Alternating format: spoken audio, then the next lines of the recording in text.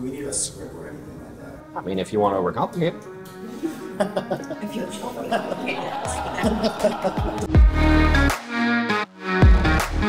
Is the concept of a script going to help you? Sure. But I could give you verbatim what those. How much you with us? Yeah. You sell a bunch of insurance, don't you? I did.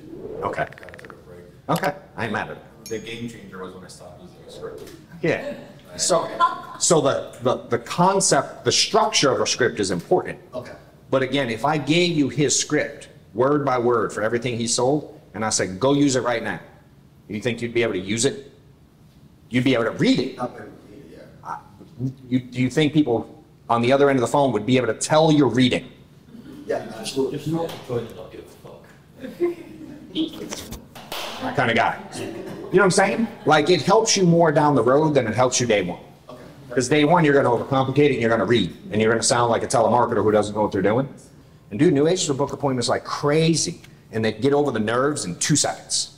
You know what I mean? And all I wanted to do was help them overcome the fear. The script's the easy part. It's being real. You know what I mean? You can memorize it in 6 minutes tonight. You know what I mean? Yeah. Now, can you say it with the same tonality you said, hey, I got your jacket, can we meet up? That's what takes time, because most people want to overcomplicate it. Plus, there's someone on the other end giving pushback. Does that make sense? Does it make sense? So that part, the skill set part of it will take time. But the like, fuck it, just go for it. Y'all can do that right now. And if you make enough phone calls, like if you made 6,250 phone calls this month. That's a slow month for me. I like, honestly, didn't do as much as I should have. That's good. Hey, the person that wrote down 25, if they're here, they're like, whoa. That's true. Or our team expectation 200. is like 250 to 300 a day, at least, you know? Yeah. And so I was really lazy this month. Yeah. I mean, I Count it manually? Like, do you go like, or? Yeah, I've got an dollar tracker, but honestly, what I do, I learned it from him at the conference, is you just look at your, Recent calls. yeah, exactly. So you sit there and you look at your recent calls and you're like, how many times did I go through and call people? Right. And so, you know, like I triple dial everybody until I get them on the phone, you know? we're going to work on your stuff today. Okay. Because that's a lot of phone calls, And not 80 enough. appointments. I know, exactly. That's what I'm saying. It's not Do you enough. track your pickups? My Contact rate? You should. okay. I will. Because I'd like to know how many you I assume that's where the issue is. Yeah, exactly. Most of the people don't pick up. I would say 95% of the people don't pick up. That's the business. Yeah. That's not going away. Right. But even if it were 95% didn't pick up, that means you still have 10%, 625, 5%, 312 people. Mm-hmm. Yeah. You know what I mean? Like, we can improve that. Mm-hmm.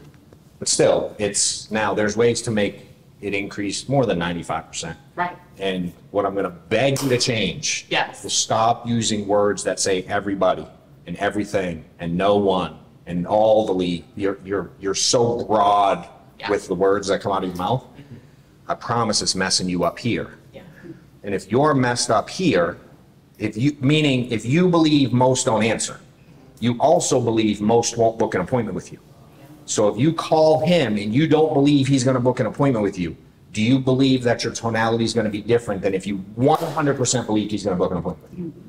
You don't think the tonality would be different? My tonality would totally be Okay. different. So do you believe your tonality being different would cause you to book less appointments? Yeah. Yes. If my tonality is better, then obviously. Correct. Yeah. And I'm you good. also told me you believe your tonality would be better if you didn't believe that they're not going to answer. Yeah. So the work is here that you need to change your belief level. Yeah. Does that make sense? So then the question becomes, do you know who you're calling? Yeah. Describe to me who you're calling. The people that I'm calling are mostly just final expense. They're older silver leads. So. Okay, let me ask you this. Yeah. Their age is what?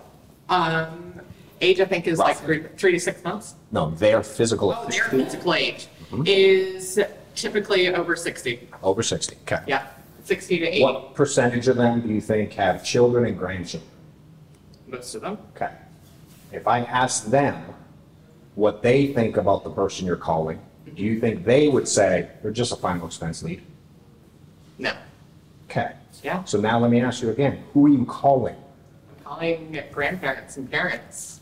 That's what I do is I sit there and I'm like. Grandparents and parents who what? Who either, most of them already have insurance. That's the whole thing. Whatever. You're doing it again. I know. Who are you calling? I'm calling people's parents and grandparents Okay. that need final expense insurance. Why do they need it? Because they want to leave a legacy To who? to their kids and their grandkids. Wow. Because they don't want to be a burden on their kids and They grandkids. love their family, Yeah. same as you do. Mhm. Does that make sense? Yeah. So when you're calling people, you understand you're calling people who give a shit about their family, which is why they filled out something to have you call them. They're not just final expense people. Yeah. Does that make sense? You're making them that, Right. which makes you not believe that they need help for their family to not leave it. You don't really believe that. I have to drag it out of you. Right. Does that make sense? Yeah. So the way you look at who you're calling is going to impact the way you speak to them. Yeah. Because if I was like, she's just a fucking agent, Right. we wouldn't be here today. But who are you? I am Lindsay. Like, That I'm an agent. has how many children 4. that have great names? Yes. That you want to take care of? Exactly. That, like me, you forget their ages because there's so many of them. You know what I'm saying? But you're here for them. And those people are relying on you to stop thinking that they're just final expense leads who don't answer the phone and don't get approved. Right. Yeah. They need that from you. Because if you don't do that, he ain't gonna call them Right. because you have the fucking leads. Does that make sense? Yeah. He might call them when they turn into bronze. He might. He might. Video, you know what I mean? Hey, and by the end of the day, buckle up. If you were here on my team, right, originally, back in the day, Yeah. one of the things that we would do is I'd go, give me your leads. Oh, we would do that. Give them to me. Yeah. Give me the ones that said no. And I go, watch this. And I'd sit down and I call. Yeah. And I go, make 10 G's this weekend. And I'd be like, hey, Steve, his wife was dependent on him because, and I tell the whole story. Yeah. $1,800 here. Joy, here's the story, here's the kids, here's the situation, $1,200 here. And I'd print money on leads that you didn't believe in. Yeah. You know what I'm saying? And so you have to sit down and go like, here's who I'm calling. It's their family. They're not leads, they're families. Yeah. They have family. Now, be clear. That didn't drive me to get into this business. Yeah. It was the money. Make sense? Yeah. But I had to understand from their perspective. Right? Because if I didn't understand from their perspective, who am I? I'm just the asshole who wants a bunch of money, which I still am. Does that make sense? But I had to learn how to be more, what's the word I want to use? Like, I had to have more range to who I was. You know what I'm saying? And I had to work on understanding what I was really going into. And it's the same with agents. Yeah. You know what I mean? When I was recruiting agents at the beginning, I'm like, yo, he's an override. He's an override. She's an override. This is going to be fucking great. I'm going to be filthy rich. Right. You know what I mean? 3 years in, you know how many agents I had? One. It was myself. His name was John Wetmore, and he sucked. Right. Yeah. You know what I'm saying?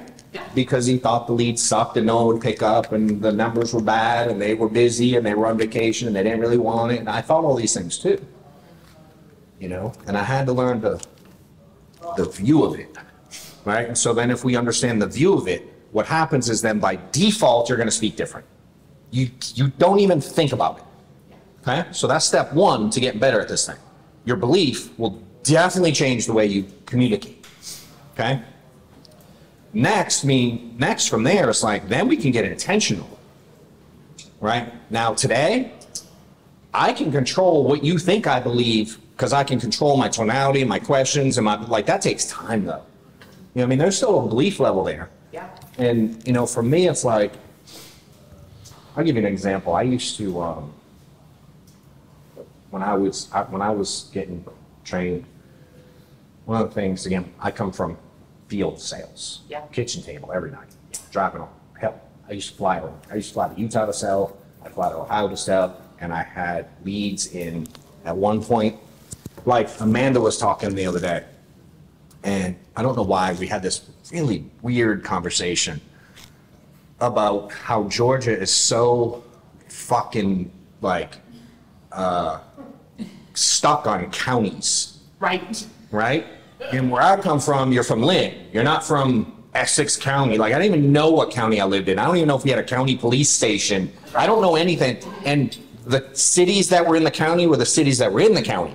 Right. They're like, Ackworth is in 4 counties. I'm like, on what planet? And then people, what do you live in Ackworth, but I have a fucking Cartersville address? Right. And I'm like, how can you live in a city but have an address that's not in the city? And we were having this whole weird conversation, right? So Amanda, because of Leeds, we got on it because she knows like the whole state by county, because we do Leeds by county, which I don't understand still to this day. And then we got in this weird conversation about what I just said. And she's like, I can tell you where every fucking county in the state is. Why? Because I had Leeds in all of them. You know what I mean? So flying to Ohio, flying to Utah, and I had 50 something counties in Georgia I'd go to the south, right? But what I always understood about 100% of them, I don't give a shit if I was in a trailer home that had dog shit all over the floor. Right. Like, I remember going to this one house in Ohio, Dayton area. I walk in, an agent, Terry, I sent some agents up there to Ohio, because I was going up there. I'm like, hey, you go, I'll give you leads, blah, blah. He goes up and same thing, he comes back, he's like, shitty week, blah, blah. Give me your leads. I take the leads, I go to Ohio. One of the appointments I go to is one of the leads that he said, they don't need insurance, they're broke as shit, they don't have nothing, blah, blah. So I go up there, trade them. Walk in, the entire house, you ever been in a hoarder's house? Anybody ever been in a hoarder's house? Yes. It was one of those. But there was a trail of newspaper leading to their area, the kitchen, right? And the newspaper, it's the only place you could walk, because everything else was piles of shit. Not shit, but piles of shit on the newspaper. So shit trash over here, shit like shit on the newspaper. So I'm walking on the newspaper going over, right? We get in, we sit down, I write our policy for like $200 a month, final expense, right? Because she had a bunch of kids and grandchildren, dude didn't know about. And then I wrote her an annuity for, I think I transferred like 80 G's. It wasn't a massive amount, but she sure shit wasn't broke. Right. Yeah. You know what I'm saying? Because that's probably her whole mentality is that she's buying things like Might be. hoarding and whatever and doesn't want to spend and whatever. So she has money left over. Maybe. But for me, for him, she was just a broke final expense person in a trailer home. Yeah. And I'm like, yo, here's her kids' names, here's her grandkids' names. There was something that happened in the family that someone else died and had to go through the shit show that people go through when they die with no insurance. There was a whole story to it. Yeah. I mean, she bought insurance like that. But I had to ask questions and uncover the story and who she was. Yeah. You know what I'm saying? And so from that point on, where I'm like, you ever have a bad batch of leads? I'm like, is there really a bad batch of families who don't give a shit about their kids? Is that what you just told me? So when an agent calls me and they're like, I had a bad batch of leads, I'm like, you tell me you have a whole group of leads that didn't give a shit about their family? Good way to look at it. Bad batch of people. There are bad batches. I don't believe that now. There are shitty people out there, but I don't believe that. Do I think you can have a bad streak? Sure. Yeah. Shit happens. But you'll never convince me that you can give me a stack of leads who don't love their family and not want to leave a shit show behind when they die. You'll never convince me of that. Well, the lead came from an You acquirer. could get a batch for the contact rate. Terrible, and it takes you longer to work through. It doesn't mean that the people behind the lead are any different. No, it's correct. So my view of them is different. You know what I'm saying? And again, for me, it's like, what's the default? If you look at that as a bad batch, you're not gonna make any money on it. I promise you, anyone wants to test me, give me your bad batch of leads. I will give them to another agent and they'll print money and we'll show you the agents that they wrote. I've done it 1,000 times in my career. So for me, it just became for me about belief level. Does that make sense? I refuse to believe there's a bad batch of leads. Well, I'll look at them different. I'll go into them different. I'll approach them different. I'll call them different. I'll speak to them different. Does that mean I have success on every order I buy? No. I just refuse to say the words. I just won't say them because I know it'll mess up the way I think about them. Does that make sense? That's how I feel about internet leads in general. I hear you. But select quote, who's worth an obnoxious billions of dollars, does not believe you. Correct. Who's making more money on internet leads? You or select quote? Because they believe in them differently than you do. Does that make sense? They wouldn't be making billions of dollars if they weren't good. Right? So it's like, what's the belief level in it? Belief level will fuck you up in this world. You know? And then if you're starting to like build an agency, And you get an agent maybe that doesn't have the money to put into the good leads. And you're like, those leads suck. You're giving, to me, you're giving that agent who that's their only option, no shot. Because your belief level in it's low, right? So part of building something big is learning to pass belief level. Do that, now you go like, it's agents, fuck them. You go, do you do that with your kids, your family? I don't know where you're at in life. You know what I mean? This is anybody. But like, I'm one of the worst. I'm by default negative. I'm a negative person by default. I wake up negative. I look at situations negative. I think when someone and me are not on the same page, I think they're doing something to me. I think when someone cuts me off on traffic, they did it to piss me off. I think when someone's driving 20 in a 40, they're doing it to drive me fucking nuts. So, like, that's my default. So this stuff I'm talking about now is hard work for me. And it's probably gonna be hard work for y'all. You know what I'm saying? But what I learned is, like, people are watching. It's just like kids. Your kids are watching you, right? And you can teach them all you want. You know how often I try to tell Maddox not to cuss? You tell Maddox not to cuss? I see 12. Yeah, I'm breaking up my 13-year-old too. Because we cuss a lot too. You know how often I tell him? What do you think it is? I don't know. 5 times a day. I don't know. I don't tell him at all. Yeah. Because I know I'd be fucking hypocrite. Exactly, that's what I was See, my wife gets on me about it, but I'm like, babe, I used to cuss with friends when I was that age. Nah. Don't say it around your mom or anything. So he watches me, right? So now when he's in an environment where he shouldn't, he doesn't. Right. But when me and him are on the golf, I'll never forget the first time we're on the golf course. So we're learning to play golf. We just start in like August, this past August, we started playing. He started playing. I've played a little bit over the years, but very little. His friends got into it at school. Some of them live on the course. And so that his school's here, and you cross the street and you're in the back side of Marietta Country Club. And then the front side of Marietta Country Club's over here. I live on the back side of the club. I'm not in the club, but I'm right behind the property. Yeah, we're across the street on the other side. Huh? We're across the street on the other side, over by Hayes and by Mountain. Oh, got it. Literally. Got it, yep. Yeah. So his buddies, during football season, some of them chose to play golf, same season. So some of his buddies stopped playing football and they went to play golf. And we're like, where's so-and-so? He's like, he's playing golf. What the hell? Yeah. So then Maddox, because his buddies were playing, started getting into it. And I'm like, I've always wanted to learn golf, but I only know people that are really good. And I don't love playing when people are really good because they hit the ball 16 miles and I hit it to like the bathroom door when I'm supposed to be hitting it like 200 yards that way. And I want to like, it wasn't fun. So I barely played. But he got into it and I'm like, yo, I'm going to start playing. Right? So I get in and him and I start playing in August and we play a good bit. And I've started finally like getting to a point where I'm getting halfway decent because I play a decent, I can only play 9 holes. So like 18, 5 hours stresses me out. So I'm like, give me 9, it takes me 90 minutes, I'm in and out.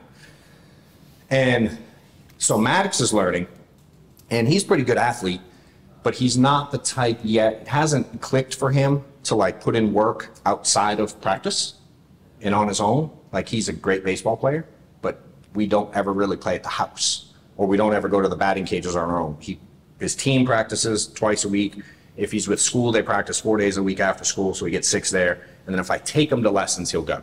But if we're just at home, he won't do it, right? And so with golf, he starts playing golf. So baseball, he's great, but he doesn't put in extra work. But as he's getting older, the competition's getting better. And I'm like, yo, when you were 6, you're the best athlete on the field. But we were with dudes who didn't know if they were playing soccer or baseball at the time. Does that make sense? Like, that was your competition. Right?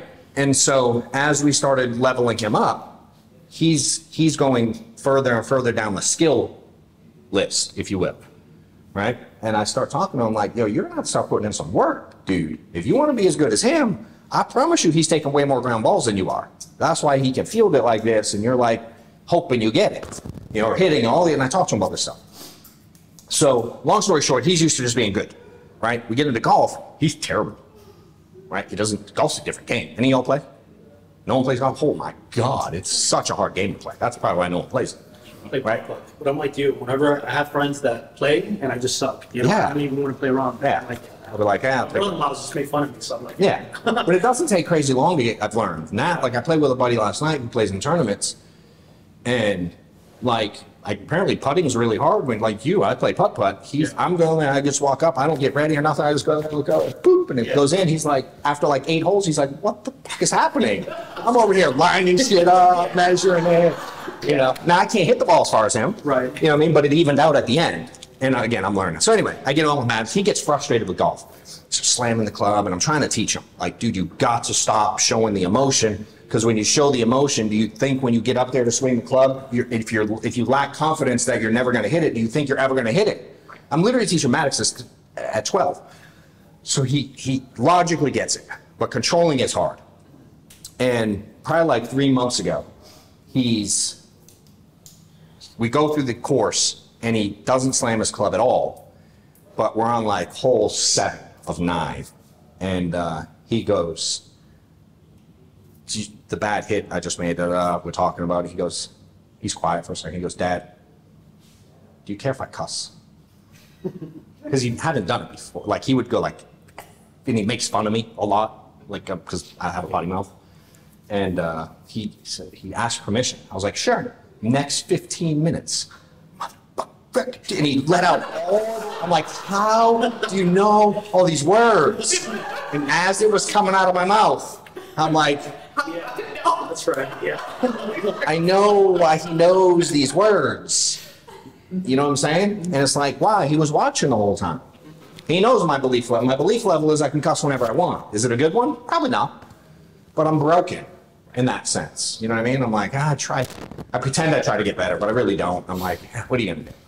So my point of all that is you start, again, wrapping around to some of the stuff you said. You're trying to, I don't know if you're trying to build an agency or not. If you're not, amen. But if you are, your people are watching.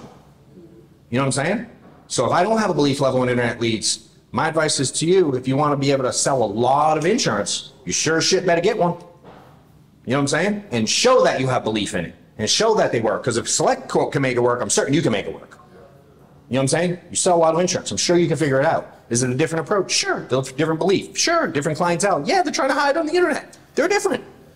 I ain't confused at the difference. But you'll never convince me that they don't have a family and they don't want to leave them living like shit when they die. I'll never believe that in my life. All right? So the approach we have to pay attention to. And if we're trying to build, we have to build belief in other people along the way. You know what I'm saying? Dude, when I started, I hated fucking internet leads. We were getting them too. They're a different breed. Mickey Mouse, you know what I mean? At gmail.com. Like, you know how many times I got that? Lots. You know, it works really good. They're not that smart. They'll give you a little bit of info, and then when it comes to email and phone number, they mess with you. But dude, a lot of times the address is right. You know how many internet leads I've door knocked and printed money on? When I'm a tracking nerd. I don't know how well you know me, right? But I track all kinds of shit. I'm a complete Excel geek. And so over the years, I tracked all my stuff. By far, not even in the realm of closeness. Now, I wasn't selling IULs then, so I can't compare. But mortgage protection, final expense, internet leads, by far, internet leads, highest premium per app. By far. It was double direct mail mortgage leads. By far. What was that premium? Dude, it was like fucking $2,800 average. That was buying a mortgage. You're a beast in mortgage. I'm talking average for my team. Does that make sense? Guys who are selling $40 final expense apps and don't believe they work. It was like $2,800 an app average for the team. Which means yours could be 5, 6 G's, who knows? You know what I'm saying? But the getting in was different. Why was it higher? Higher level clientele. They're trying to hide behind the internet. They're doing more research, doing more searches. They tend to have more money. Does it make sense? It's a different client than a mail lead or a Facebook ad lead. They're different people. You know what I'm saying? Now, close ratio, sucked ass. You don't consider Facebook leads internet leads? No. No, because it's a search lead versus an ad lead. You're talking about like a Google, Search. I would consider a Google lead the same as an internet lead. Yeah. I'm talking I search for a lead versus I search for a lead and Facebook gives me an ad. Gotcha. Internet lead, in the moment someone's searching. Yeah, sorry. Facebook stalks the fuck out of you till you fill it out. So I think overall I do consider them very different. Yeah. Do I think there's some overlap? Always. You know what I mean? And I'm never going to say every Facebook lead is different than every internet. I'll never be that guy. There's definitely some overlap. But if I had you do broad overall statistics, They're definitely gonna be different. You're definitely gonna be lower premium on Facebook. You know what I mean? This guy's playing fucking Farmville that see an app and they're like, oh yeah, shit, I need life insurance. I forgot. You know what I'm saying? Where in my experience, internet's much more like, yo, I know what I'm looking for. I'm searching here. I'm trying to find the best price, best value, best shit like that. Yeah, some of those Facebook. Yeah. It's But they're everything. That's the thing. That's the difference, is that they just did It's- it and they remember. Yeah, It's- able to get them right then and there. It's everything. Now, what I will teach you is don't get too excited about any one or too disappointed about another, because I'm a 100% sure 18 months from now, you'll all be working different leads. I'm 100% sure. Why? It's the evolution of business. You know what I'm saying? The guys that were doing debit routes in the 70s, do you think one day they were like, there'll be Facebook leads? They didn't see the shit coming. Do you think technology is going to stop? Do you think people coming up with new ideas is going to stop? Do we think it's any of us in this room are going to invent something amazing? I don't think it's going to be me. Right? I think someone out there is going to create something that none of us see to acquire clients. Yeah. Because of my 12 years in business, that's been the evolution. They've got that new FCC being passed in August supposedly, so. I don't even look at stuff like that. It was supposed to be passed like 3 years ago. It just keeps, yeah. You know who knows nothing about it? This guy. You know why? I don't give a shit, dude. There's really smart people who figure out ways around all that stuff. I just don't care. Yeah. I don't get caught up in stuff. I'm saying something new is probably gonna come. No, something new's 100% coming. Yeah. 100%'s coming. Even if they actually do pass it, like, It's the work. I don't see it being enforced. Like, you really think any authority is gonna go after the new insurance agents? I don't know. I don't know what it is, so I can't, I don't want to know. It's 1-to-1 consent. I don't know, or to be honest, I just don't, because I know there's enough people with power, they're gonna figure shit out. I hear And that. I don't have to be one of those people. Right. Does that make sense? For me, I just fucking run plays. I'm like the running back in the backfield. I don't have to know. I don't know why they said run his fucking face over. I don't care. Give me the ball, let me run. Does that make sense? And I believe I can score. That's the approach every day. You know, not that I didn't have different ones, but I had to learn and be taught from people like, if I think about all the noise, man, think about the people who are lower in sales or who have less belief level, and like, think what they're gonna, like, they're overthinking, no offense, contracting.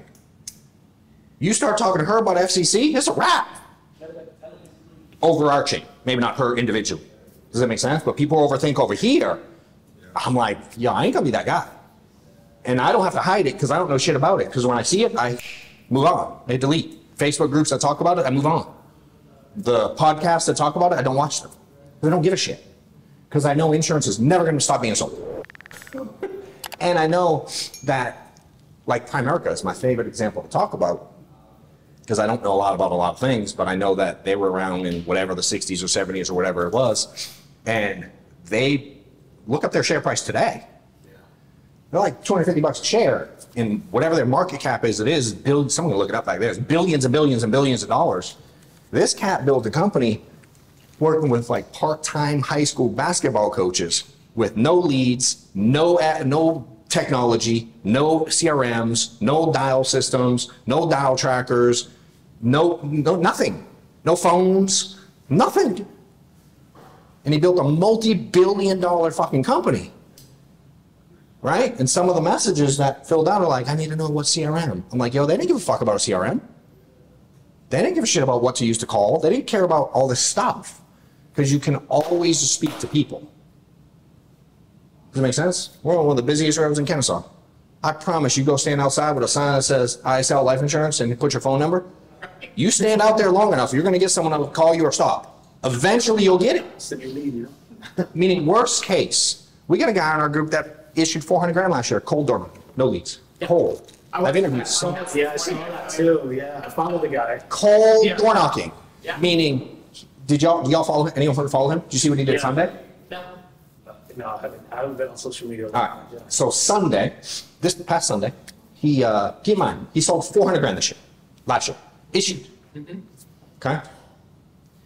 And for those that don't know, cold door knocking, meaning he doesn't buy leads. He'll drive to the neighborhood behind us, park his car, knock door to door. Hey, I'm Jorge. Do you need any life insurance? Hey, I'm Jorge. Do you need any life insurance? Don't need FCC. Hey, I'm Jorge. Need any life insurance? Hey, Jorge. Need any life insurance? 100 a day. 5, 6 days a week, 100 a day, 400 grand. Some people are like, that's retarded, I buy leads, make 600. She's like, 400 G's? Fuck, I'm in.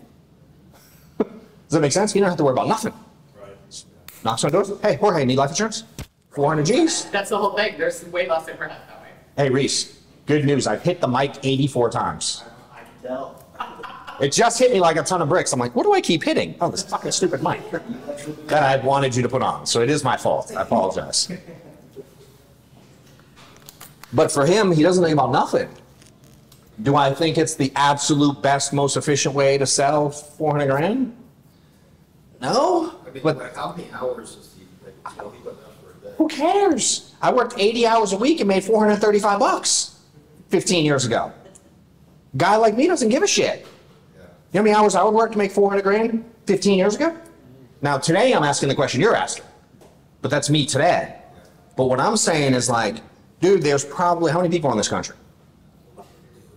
Someone know the number? I think it's like 400 million or something. I don't know. Someone Google it back there. Not y'all, they'll do it. Someone tell me, how many people are in the country in there? Adults, just curious. 333.3 million. Good number. Do you know the exact number for crying out loud? Very crazy. Now, after the point 3. 3, what's that line that just goes forever? For me, I don't need to worry about people that overthink because there's 333 million people in the country. So if you're not going to be coachable and do the things and do what it takes, like someone in that batch wouldn't give a shit if it was 120 hours a week, make 400 grand. Well, the reason why I said that is Yeah. because if it's taking 8 to 10 hours a day and he's doing that 6 days a week, it actually might be more efficient. It might be. Spending time dialing, Might be. driving over 5 counties. His level of peace is great. Yeah. So Sunday, what my point was for Sunday, so again, 400 grand, right? Sunday, he has car problems. Car trouble, 400 grand. Most people stay the fuck home. Yeah. He Ubered to apartment complexes. He's like, he did a video. He's like, yeah, I Ubered over here, and I'm like thinking, 99% of people would have stayed home that day. Right. And then he goes, took me $4 on an Uber to get over here. Pretty cheap lead cost. Yeah. Less than the gas I would have spent for the day. And he fucking moved on with his day, knocked. Fucking 30 minutes later, picture on social media with an app. $4 Uber charge. No leads. No script. Jorge, go watch him on social. I love him. If he sees this and y'all put this out, I love him. He's hard to understand. Strong accent, speaks fast as shit. You know what I mean? Like, yo, he ain't a pro, but in a different way, he is. He's a beast here. You know what I mean? I'm like, you'll never tell me you can't make 400 G's. I can't afford leads. Cool, you know how many people are out there? 333.3 million. Well, all love their families. Go find them. You only need 400 people. 400 out of 333.3 million. What percent's that? You know it off the top of your head, bro? He's really smart, and every time I sit with him, I tell him I love him because like he teaches me new words that I'll never use again in my life. He says these really big words. But for me, like that's the way I went into this thing. It's like, yo, I only need, when I tell you the percentage, it's going to be 0.000. I wonder how many zeros do you think are going to be in front of the first number to go the percentage of people you need to make 400 grand, 250 grand, 100 grand would be exciting to some people. 9 million, whatever the number is. It's this. Like I did an interview yesterday. I had someone call me yesterday and they were like over the top about where I'm at in the business. And it was, I don't like it. It was like, settle down. It's like, I'm not blowing smoke up your ass. And he kept blowing it up my ass. And I'm like, can you stop it? And we start talking about numbers. Like we did like 209 million last year as a group, right? Paid volume, which if some of y'all don't understand, that means more than that, 250 million in commissions were paid out to our agents, right? So not a bad year for our crew. But he's putting me up here. And I'm like, yo, the guy who bought our company, first of all, I'm this big in his group. They did 25 billion.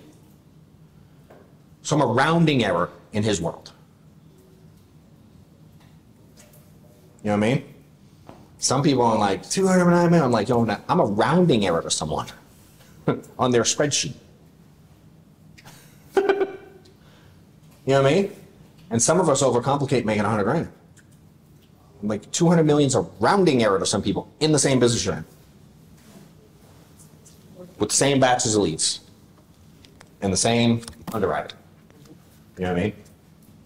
It's like, it's everywhere. You just have to believe you can go get it, you know? And I don't think that any of y'all, but people in general, would have gotten licensed, would have started contracting if you didn't believe it.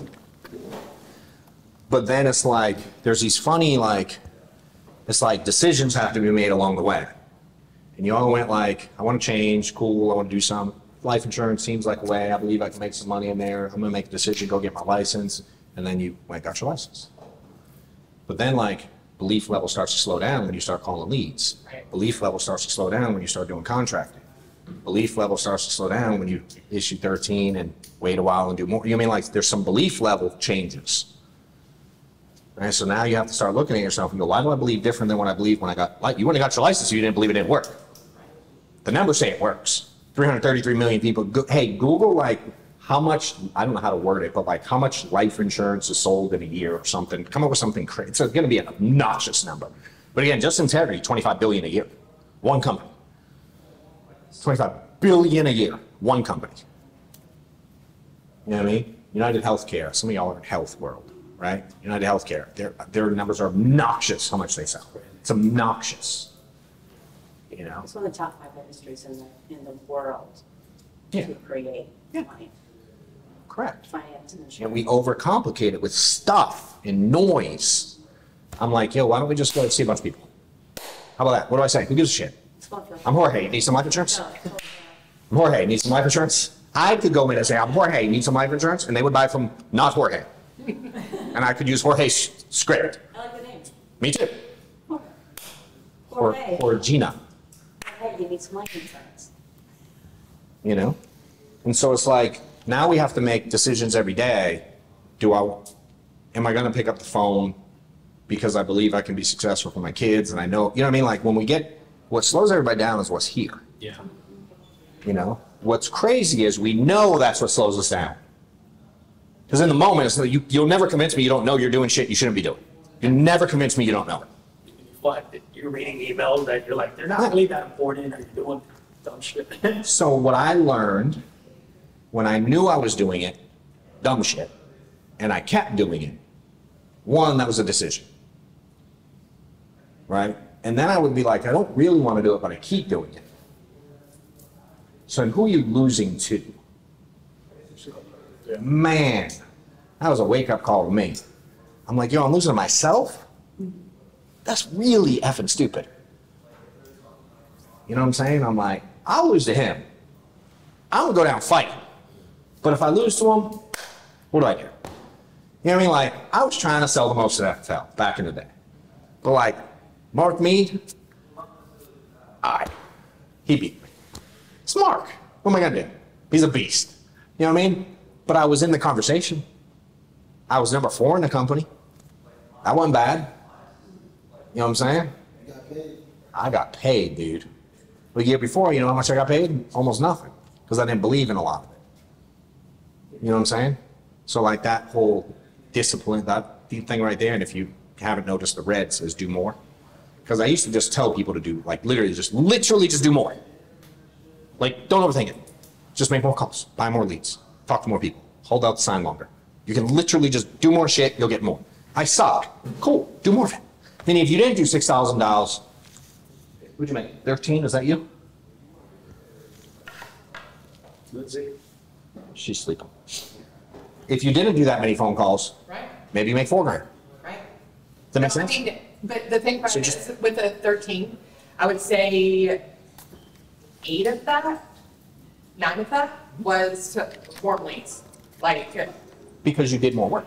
yeah, That's my point. yeah. If you didn't do that extra work, you wouldn't have made that. Does that make sense? So it's like just simply going, here's where I'm at in life. Meaning when I learned, one, I think you guys should, if you don't track your stuff, you should. Yeah. I think you're a fool not to. I think if you ran a construction company, you don't make $9 million if you don't track your shit. Does that make sense? How much did the house cost to build? I don't fucking know. How many laborers are out there? I don't know. You know what I mean? Like, how much did you spend on supplies or windows? I don't have a clue. What'd you build them? Well, I know I built them $1,000. Yeah, but how much did it cost you to buy? I don't know. Bad business. Bad business. Right? It's real simple. Don't know where your losses are that way. Yeah. Right? And so, like, how do we not know what we're doing in the business every day? It makes zero sense to me. You know, I don't know. I was an accountant, and I'm not saying this was the reason. I was an accountant before I started track stuff, but I remember I'm working on a book on that concept, right? We're almost done with it. And we're talking about, they're like, well, who taught you to track? I'm like, I don't know. I just thought that's what everybody does. It's track shit. When I was little, they were like, little guy, I would buy baseball cards, track them all.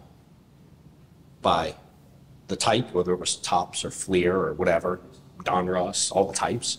And then I would put them in order by numerical order. So on the back of a baseball card, there's a number, 1 through 752, or how many are in the pack. I'd fucking organize them in order. So I'd make my own box. You could buy a box set. I'm like, nah, I like opening the packs. You open the packs, you go through them, and then I'd put them in order, and I'd try to build my own box. And then I would take every one of them, and I'd look up the pricing value in the Beckett magazine. And I would look at the value of the cards I bought and be like, yo, I bought the cards for $3 and they're valued at $750. I'm up at 10. At 8, we do a project at school. We build Christmas trees out of coat hangers. And you take 2 coat hangers and the little hooks on the top, you do them backwards on each other, and they make like an A frame. Tape it here on the 3 sides. Then you make a second A-frame, you interlock them, and it makes the shape of a Christmas tree. Wrap it with garland, wrap it with lights, plug it in, you got a little fucking mini Christmas tree in our coat hanger. It takes 3 minutes. You can make one today. I used to run around the Neptune Tower selling them. Learned it in class at, I went to Washington Elementary. I don't know if it's still there. Made it in our class one day. I'm like, yo, coat hanger, mom's closet, free. Go to the cheap ass store up the street. Mom's got quarters over here, nickels over here, go buy $3 worth of stuff, knock on the door, sell them $15. Make $12. At 8, I knew my cost of a Christmas tree. You know what I mean? I would this who I was. Baseball, 10, 12, 14 years old. I knew all my stats, how many at-bats, how many hits, how many steals, how many doubles, at 10, 12, I could write it down on the little notepad every day. It just made common sense to me to like track shit. Because then I could look at it and go, ooh, I only got 2 doubles this year. I suck. I'm only hitting this on this. You know, it made sense to me. Sports do it. Imagine them not tracking stats in sports. And it just, who cares? How many yards do you have this year? I don't know. How many touchdowns this year? I don't know. Hey, what's the score? I don't know. Who won? I don't know. We don't track it. Who cares? Why do we track stuff? Be stupid. Like it would be completely stupid. And then we all run through business, we don't track nothing. I'm like, wait, what? You know what I'm saying? Like, how do you know where you're weak? We don't. We blame America. We blame the leads. We blame whatever. That's who we are as people. You know what I'm saying? Everyone, a lot of people have these problems. So we have to sit back and go like, I'm making a choice not to track my shit. Why? Now, don't think you have to overcomplicate it. Here's how we did it. This was my, again, field sales maybe slightly different today. I did this every week. I'd go Tuesday, Wednesday, and I'd go 8, 9, 10, 11, 12, 1, 2, and I'd always run out of room at the bottom like that.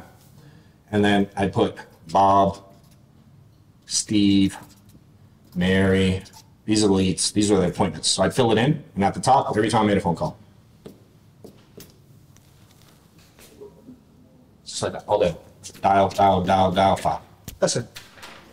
Then at the end, I would count it, and I'd go 382. And I had a little spreadsheet in there, and I put 382. And the next dial day, I'd do the same thing. And at the end of the month, I'd look at it, add them all up, and go, oh, look how many dials I did. That was how I track everything. Don't overcomplicate this. You don't need a new CRM to do this. Look, sheet of paper. You want to get complicated because it's who you are, and it doesn't slow you down, knock yourself out.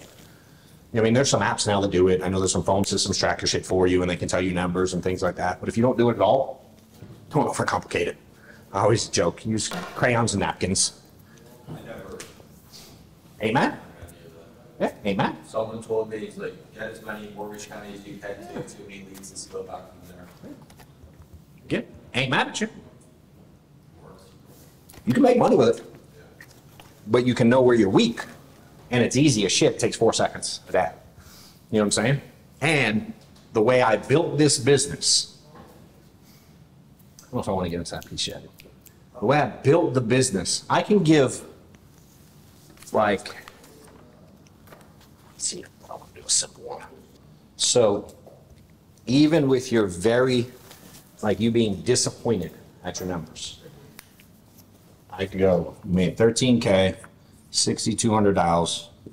You're making, did you know, you make $2.13 every time you dial the phone. Did you know that number? No, I don't. Every time you dial the phone, $2. $2. $2. $2. $2. You know what I mean? We got waited on last night at the country club. We barely ordered anything because we drank too much and ordered plain. But we ordered 2 appetizers and our bill at the end was $14. We were there for an hour and a half. Yeah. If I tipped him 20%, it'd have been $3. Yeah. Hour and a half. You make $2 in 15 seconds. 30 seconds. And you think you suck. $2, 30 seconds. $2, $2, $2, $2, $2, $2. Now, can we improve it? Sure. $2 every time I call someone. Don't matter if they pick up. Don't matter if they tell you to fuck off. Don't matter if they answer. None of it matters. Your average last month, $2 every time you made a phone call. Guy last night made $3 dealing with me and Kyle for an hour and a half. Now we get more than that. But on average, most people would like, you know what I'm saying? That's what they would have tipped. Right. They survive. You know what I mean? And so for me, I would use stats, dude, to help empower people along the way. And I can do stuff like this with appointments. You know what I'm saying? I don't know if you gave me your appointments. 79. You can do the same thing here. So I go 13, 13. That's why I think I suck. 79. $168 every time you book one. Right. But only 6 actually wrote. That's the whole You know, thing. no, that's not the whole thing. 6 booked. No, you're not following. Yeah. How much money you want to make this year? I want to make 250K. Okay. If y'all open your sheet, you can look, you can do this thing later. I'm skipping around because I'm excited. But there's an actual formal way to do this thing. So we might do this later, Okay. but one of these sheets is the math on how I do this stuff. I just do it in my head because it's what I do. But the income per activity with goals, right? So watch. This is how easy this fucking business is. Right? 250K. Okay? You suck. You make $168 per appointment. Right. So 250K divided by 168. Do that number. You can calculate on your phone? Yep. Yep. All right. So. Divided by 160. Yep. 1488. 09. 1,488? Did you know you only have to run 1,488 appointments to make 250 grand? Did you know that number? No, I didn't. Okay, now do 1,488 divided by 52. 28. 28 appointments a week. How many days are you in the field? 5 to 6. Divide 28 by 5. Is that in person or on the phone? On the phone. Yeah. Yeah. That's the- Divide 28 by 5. I want to do more in person. You're not listening. 20, divide 28 by 5. 5. 6. 5.7, you know. We'll call it 6. Okay. So you ran at 8 o'clock, 9 o'clock, 10 o'clock, 11, 12, 1. That's 6 appointments, 5 days a week, 52 weeks in a row. You'd hit 1,488 appointments. And if you stay sucking as bad as you suck today, you make 250. That's how easy the business is for you. Question is, will you do this every single day? Will you do 6, 5 days a week, every week? That's what I've been doing, and it still is stuck. You haven't done it for, it's, do you care if it sucks if you make 250 grand? Yeah. And you track your numbers to make sure you hit it every single week. Do you do 28 appointments every single week, no matter what?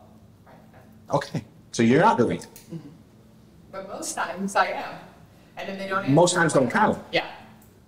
28 appointments a week, no matter what. My name is Jorge. Do you need life insurance? 28 no matter what. That's your goal for the year. Do nothing else. 28 a week no matter what.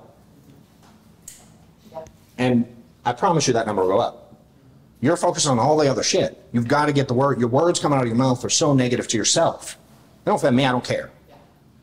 But to yourself, you're super negative. Does that make sense? So whatever belief system is in that you don't believe in yourself, stop it. You've got to figure that piece out. You know what I'm saying? You're worth more to your children. You deserve more.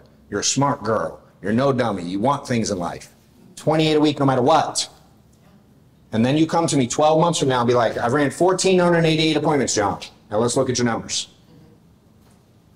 And then you can tell me your stock. Until then, don't think. No thinking. 28 a week no matter what. Okay? You want to do more? Knock yourself out. That should be your minimum. And just based on really basic fucking math, where you think you suck, would you think you suck if you put 250 grand in your bank? Okay. The numbers are there. You just ain't done enough to earn the end. Where'd you get that 168? So she made 13,000, Okay.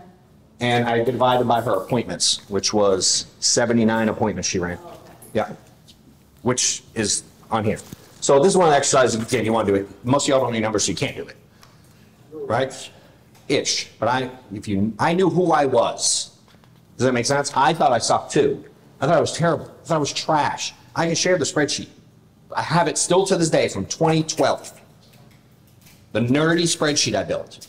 And it has formulas out the ass because I'm a complete geek. But at first it was just data. Phone calls, appointments, sits. That's it. I don't care about nothing else. Sales, right? That was it. It's all I looked at. And I saw my deposits. That's it.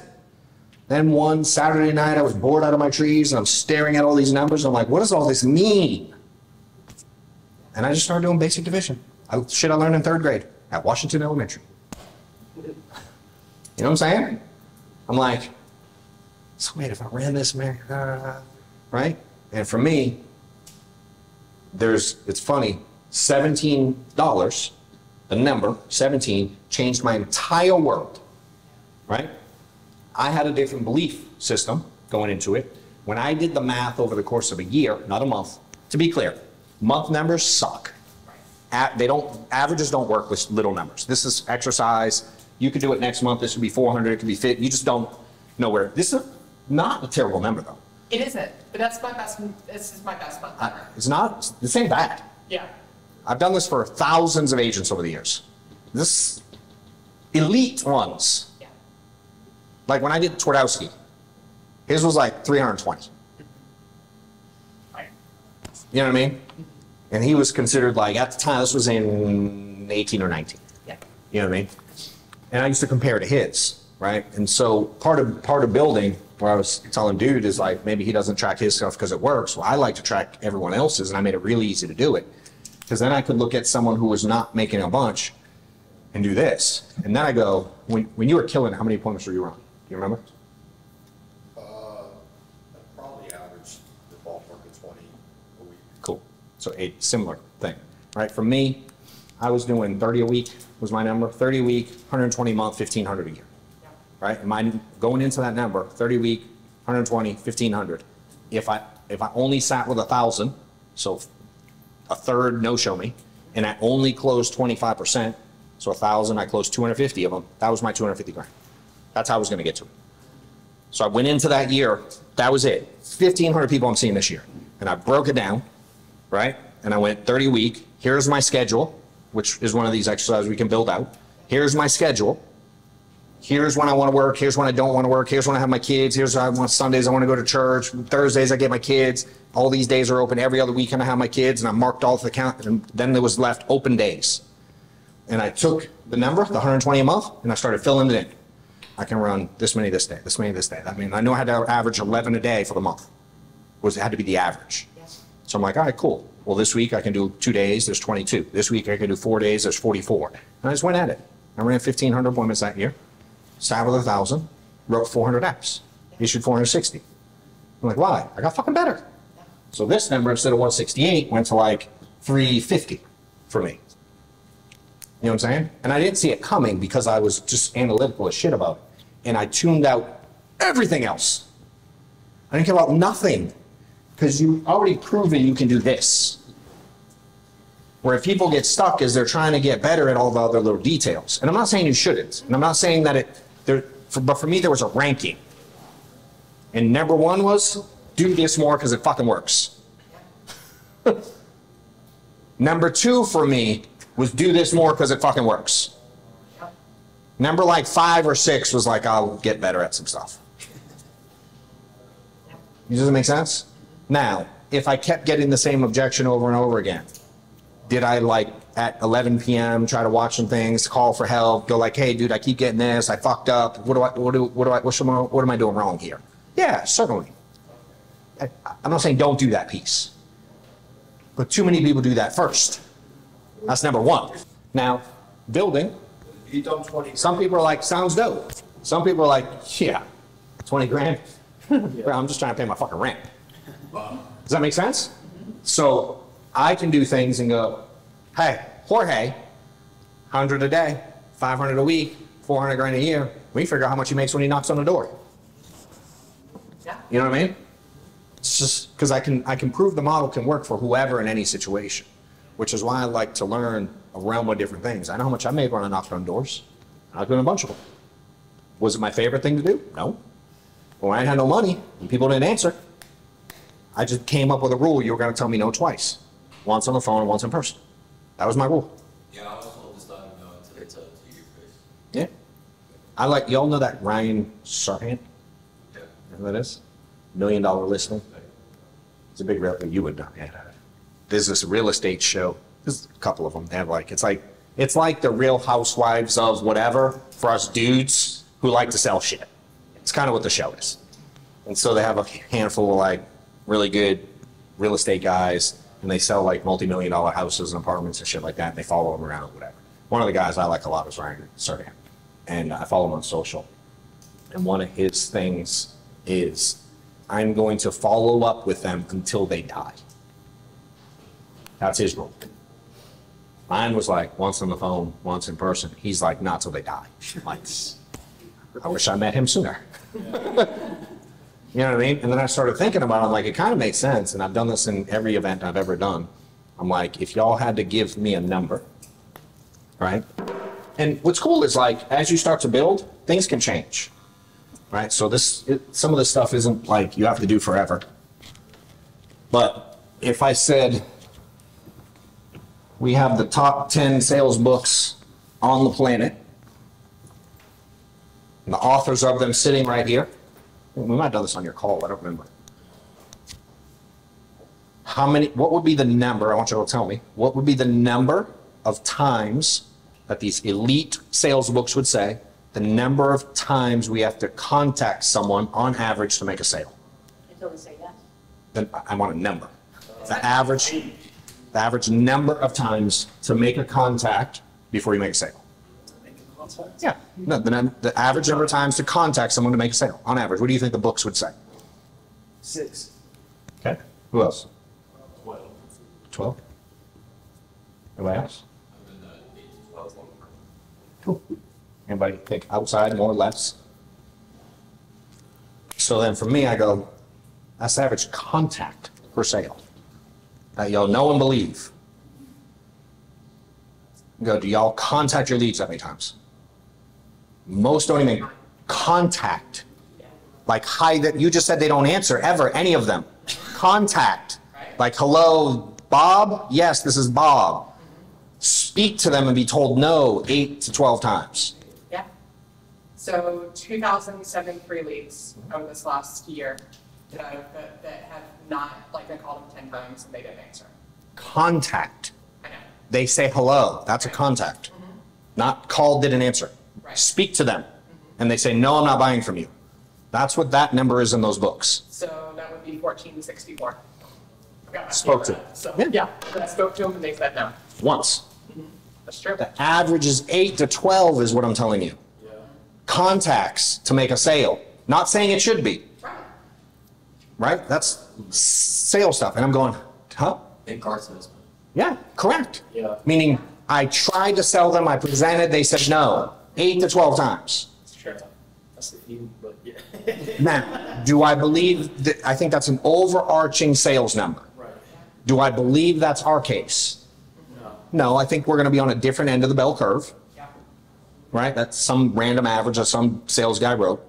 But y'all said the number, and I'm going, most don't even call their leads, attempt to contact this many times.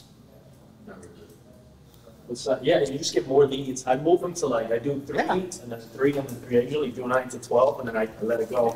But sometimes. Which makes sense when you're making a fuck ton of money. Right. When you're broke, I don't understand. Because you haven't contacted them. You know what the number is. You believe supposedly that they have a family they want to take care of. You just give up. And you don't do something else. It's not like you're calling other ones. You didn't even want to report your number. You know what I'm saying? Now, if you're fine financially, hey man, I don't care.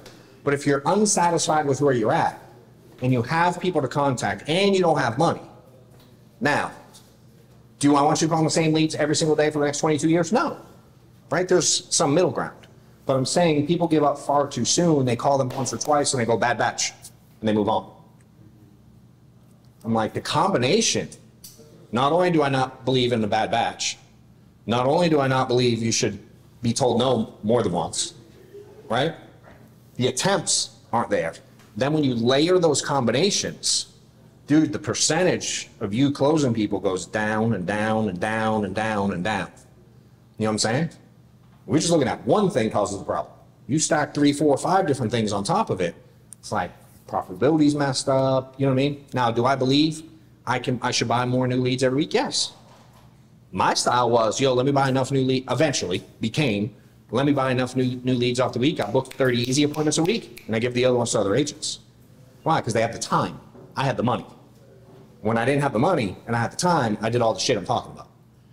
And so as some of this gets into building too, maybe you're at a different level, you're making a bunch of money, whatever it is, but like, not everybody you're gonna work with has money. Not everybody you work with can do this stuff, but they can all go, my name's Jorge, you need some life insurance? They can all make 6,000 phone calls and make $168 a deal. You know what I mean? And to some people that's here. And I've helped people make millions of dollars with simple shit like this. You know, it's start again. Belief level, decisions, execution on stuff. You know, and for me, we just run deep with this really simple mentality of easy stuff. I did the numbers, you know, for me, we made it really simple for people to track stuff. Because I just took what I did and every week they'd just text a little number and Amanda would put it in a spreadsheet and I'd nerd out. I didn't make them nerd out. If you're that and you want to do it, knock yourself out. But I wouldn't do it before you're doing a shit ton of activity because it means nothing. You know what I mean? If you don't have a lot of data, you're staring at stuff for no reason. You know? So I was like, how can I make this a different game and remove emotion? You know what I'm saying? You did it. Hey, did you keep doing it? I know you texted me right after, like, you had some success. Yeah. Yeah. Picked up some apps. Yeah. Okay. What'd you do different? You have like rough contacts, leads, call more, call ones you didn't want to call, like what? What I did is I ended up reprinting leads that I purchased over the past 2 years. And just told them. And Sold some. yeah, I actually sold 5 apps from that. 5 apps and leads you had just sitting around. Yeah. Why'd you not call them? You just gave up on them like everybody. Yeah, I mean, They shouldn't be. just gave up on them. I mean, you know, you just gotta conform sometimes to the environment. Yeah. And so just mentally, A lot. after the conversation that we had, that's what the hell, let's try. Yeah, it worked. It worked. Yeah, that's gonna really be my. What's cool is because I made that shit up that day. I had no idea if it was, no, I'm kidding. But it's cool, man. I mean, just really taking that approach. Yeah. Wow, it's great. How much money did you make on that? Just 5 apps. Close to like, roughly make close to $4 grand. 4 Gs. You know And what I mean? those old leads, like, Yeah. 2 of the leads are like 2 years old. You know what I'm saying? Nice. But what's that make you think now? No limits, really. I'm really eager to do it. Just I don't keep bother doing you. it. So good. I was like, where is she?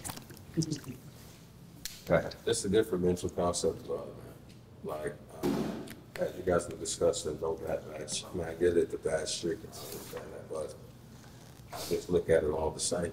Yeah. And now it's just really even more confirmation or more endorsement of understanding like these people are families. Yeah. And they feel like a fourth for Yeah. you know, so. You know what? I love it, dude. You know what hit me too was like, man, when I did that. So all this stuff I teach is just stuff I've done to get myself out of the hole, right? And then for me, I'm like, let's make it to where that's not your business model forever. Because that would be a really shitty business model for the rest of the time, in my opinion. Does that make sense? So it's like, all right, 4Gs. Now, we don't talk every day, right? So it's like, what do we do with the 4Gs? Do we catch up bills? Do we catch, you know what I mean? Like now we got more belief, decisions, execution to make, right? So now we make the 4Gs. Now what's the choices? We can spend it, right? We can save it.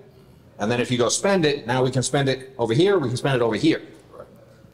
My motto is, take 4Gs. If you know what you spent to get the 4Gs, for you, it was just free, essentially, because you spent it years ago, whatever. Right now, do I take the 4Gs and put it in a way where I get out of the situation I'm in currently? So for me, I'm going, all right, if I put 4Gs or half of it into leads and work them like I wished I worked the ones I just called and got 5 out of. Because I can't help but think, how many would you got out of it had you had a different mentality and approach along the way? Hundreds of apps. You know what I mean? Like you could have a couple $100,000 in the bank if for the last 104 weeks worked them the right way with the right mentality. But neither here nor there, that's a motivating factor for me now. You can't right? But we use it for me to motivate myself to not get myself in that situation again. All right, so now we're like, all right, cool, I'm out. But are you? Or do you take that 4Gs, catch up bills, credit card payments, pay the X, do whatever, blah, blah, blah, blah, and go like, oh shit, I got no money again. Oh, I gotta call those leads again. That's where I'm at right now. We just got caught up on everything. I don't even see it. If my wife has access to the account, she just moves money. I'm like, why'd you do that? You know what I mean? And I'm like, oh. Right? Yes. So, deflating. This is not a forever plan. Right. Yeah. Right? So now the question is, all right, how quick can we get paid in this deal? Like, how quick can you make that $4,000? Like, did you get paid on a decent amount of it already? Or did you write like long-term stuff? Well, some of it is that last portion of the church. Yep, cool. We can make money pretty quick. Yeah. So for me, now we got decisions to make. All right, how much of that 4Gs do I put right back in to make in the next, y'all tell me, how quick can I get paid on it? If I put heavy amount in, how quick can I make money? 40 hours. A week? The next day, maybe? Yeah.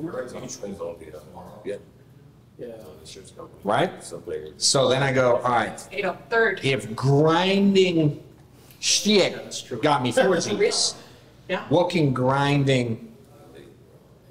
I make, how quick and how much can I make now?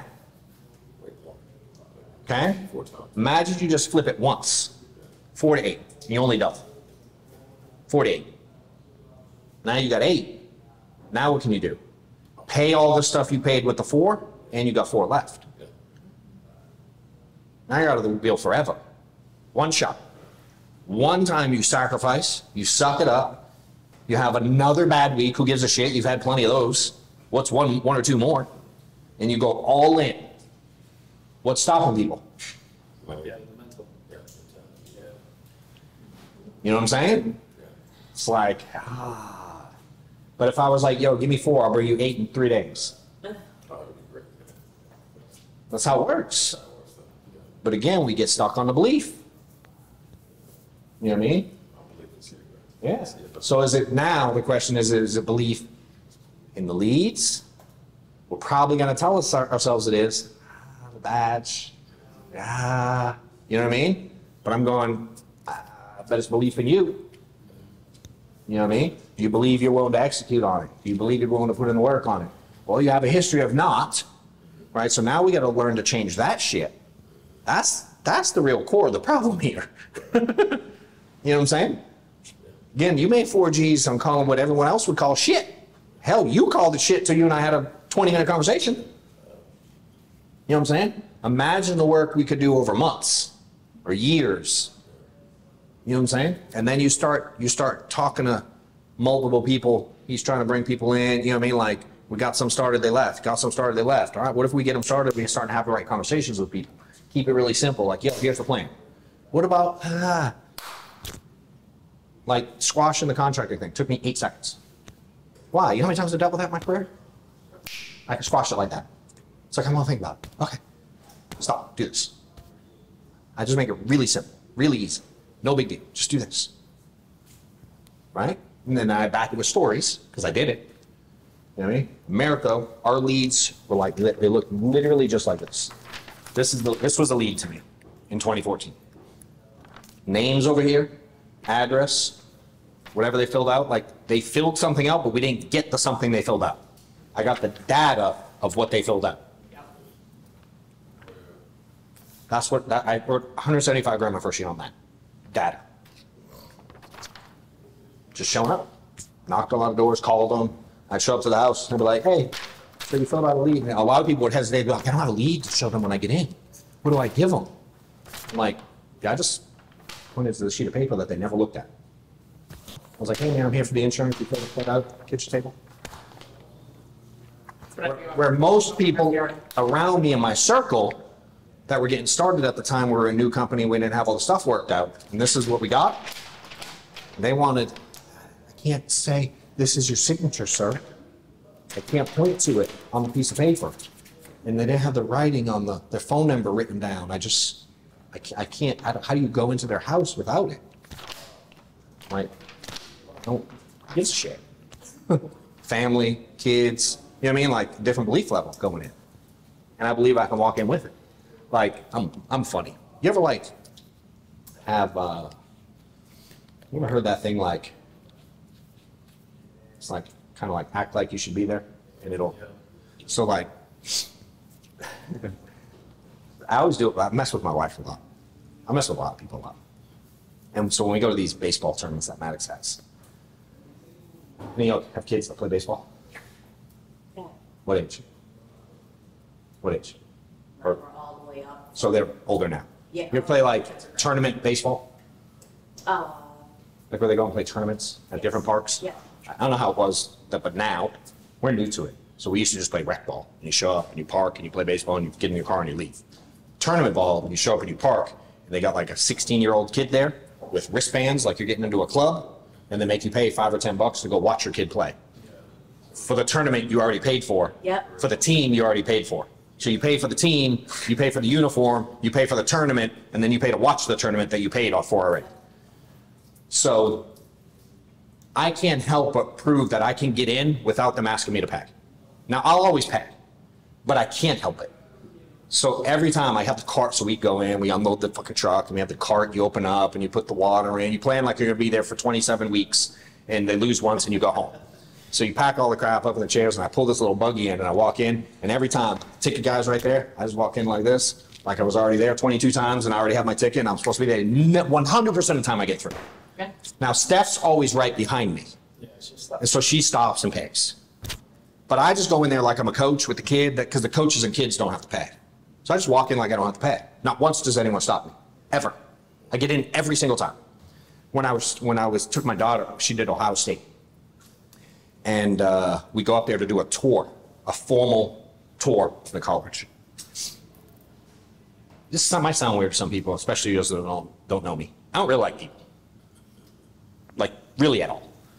Especially ones I don't know. And if we weren't in this environment, if you saw me somewhere else, you wouldn't see me speaking. I wouldn't talk. I'd be the quietest one, for sure.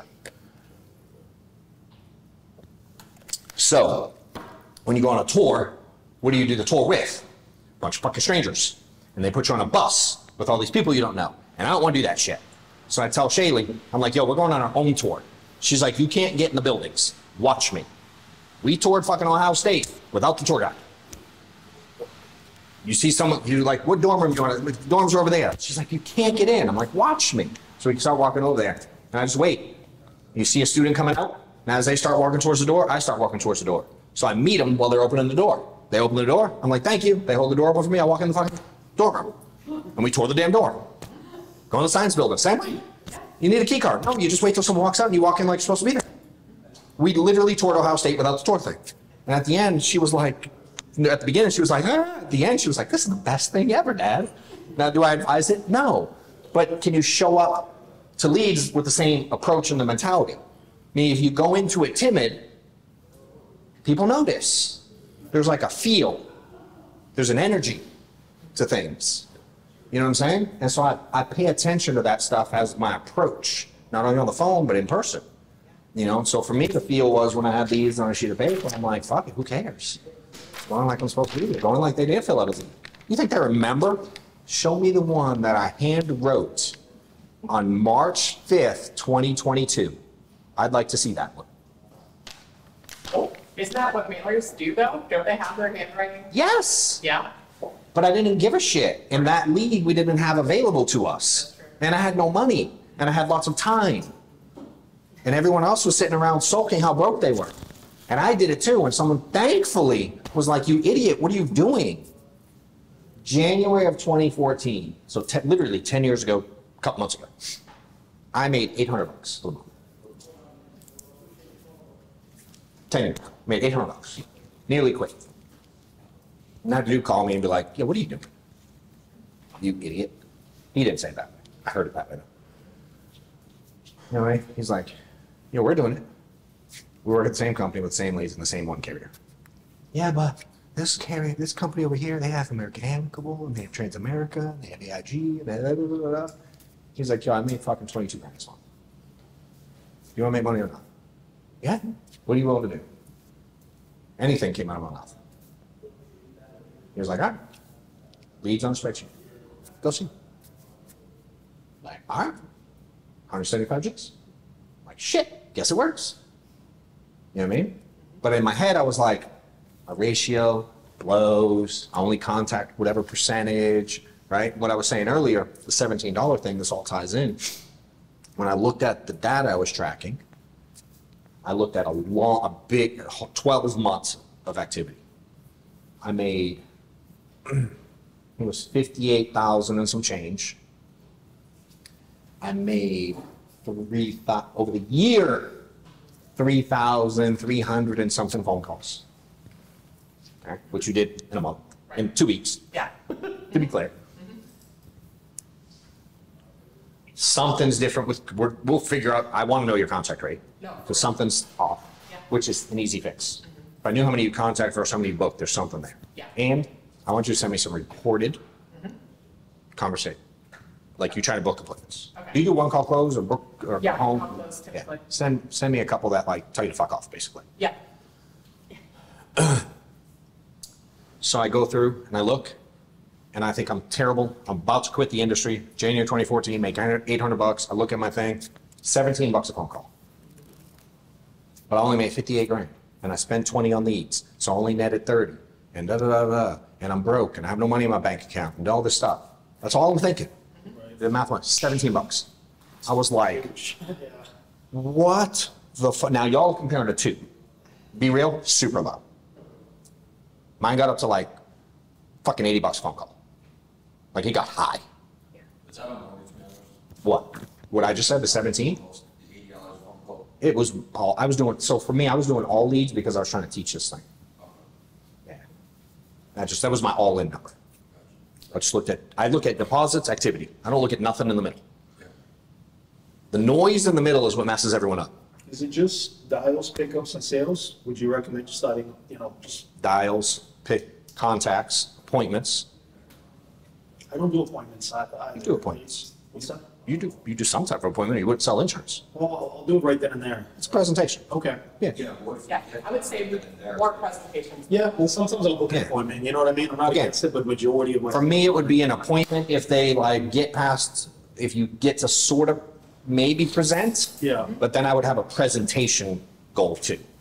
Like, because I said, hey, do you have a few minutes? This is, and they hang up on me in 3 minutes, to me, that ain't a presentation. Right. But maybe it's an appointment because they said yes to like talk a little longer. I don't know your script, but usually it's like this, like, can I get them on the phone a little longer? Right. Approach.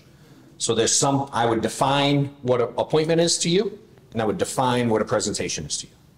Got it. Does that make sense? Presentation will be like the full pitch. Yeah, I basically just get the price up. You know what I'm saying? If that were me. Right, that's- Where some people are like, I presented 82 this week and I wrote one app.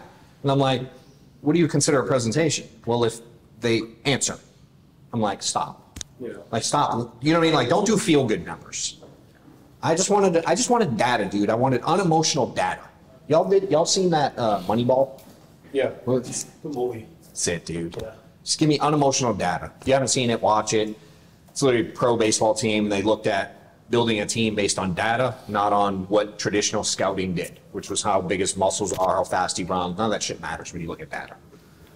You know, or it doesn't matter near as much as people thought it did. I won't say it don't matter at all, but you know. So for me, when I learned that number, I'm like, do you get mad on the phone ever still? Yeah. Like when people are negative. Yeah, sometimes, not most of the time. I was like, Whatever. $17? Bro, I'll sit here right next to you in church and call you 22 times in a row for $17? What are you gonna yell at me in church? I didn't care. You know what I mean? It just changed everything for me. And then I look, again, I am pretty analytical, but you don't necessarily have to be super. For me, it was just like, can I know basic level stuff? You know, and if you don't believe in it for yourself, for me, it was enough to go like, the overarching business, there's so much insurance sold. I just need a piece. I just need a piece, you know? And so what I would say probably, what time is it? Hey, when's stuff coming in? When should I shut up? Cool. So for me, one of the things that I probably learned that helped me the most, like, there's this judgment thing we do. Judging leads, judging underwriting, judging results. Like, you know what I mean? We have this like judgment on typically some result-driven thing is where people get frustrated or they look at heavily. Like we know the negative side of things. And I had to change this mentality where I wanted to judge my personal activity the way I judge the results. I stopped judging the results. Just the utility. I wanted to be as mad that I didn't dial or run the 28 appointment, whatever criteria I knew I had to do.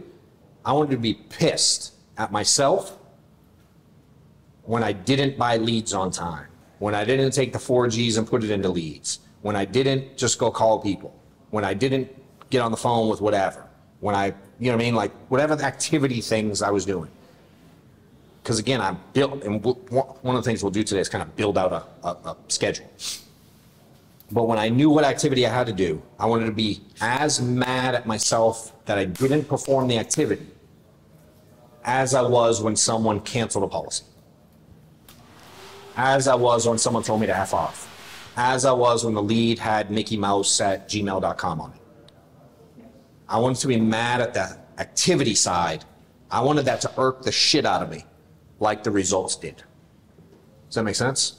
Because I started looking at it, right? And I came up with, for me,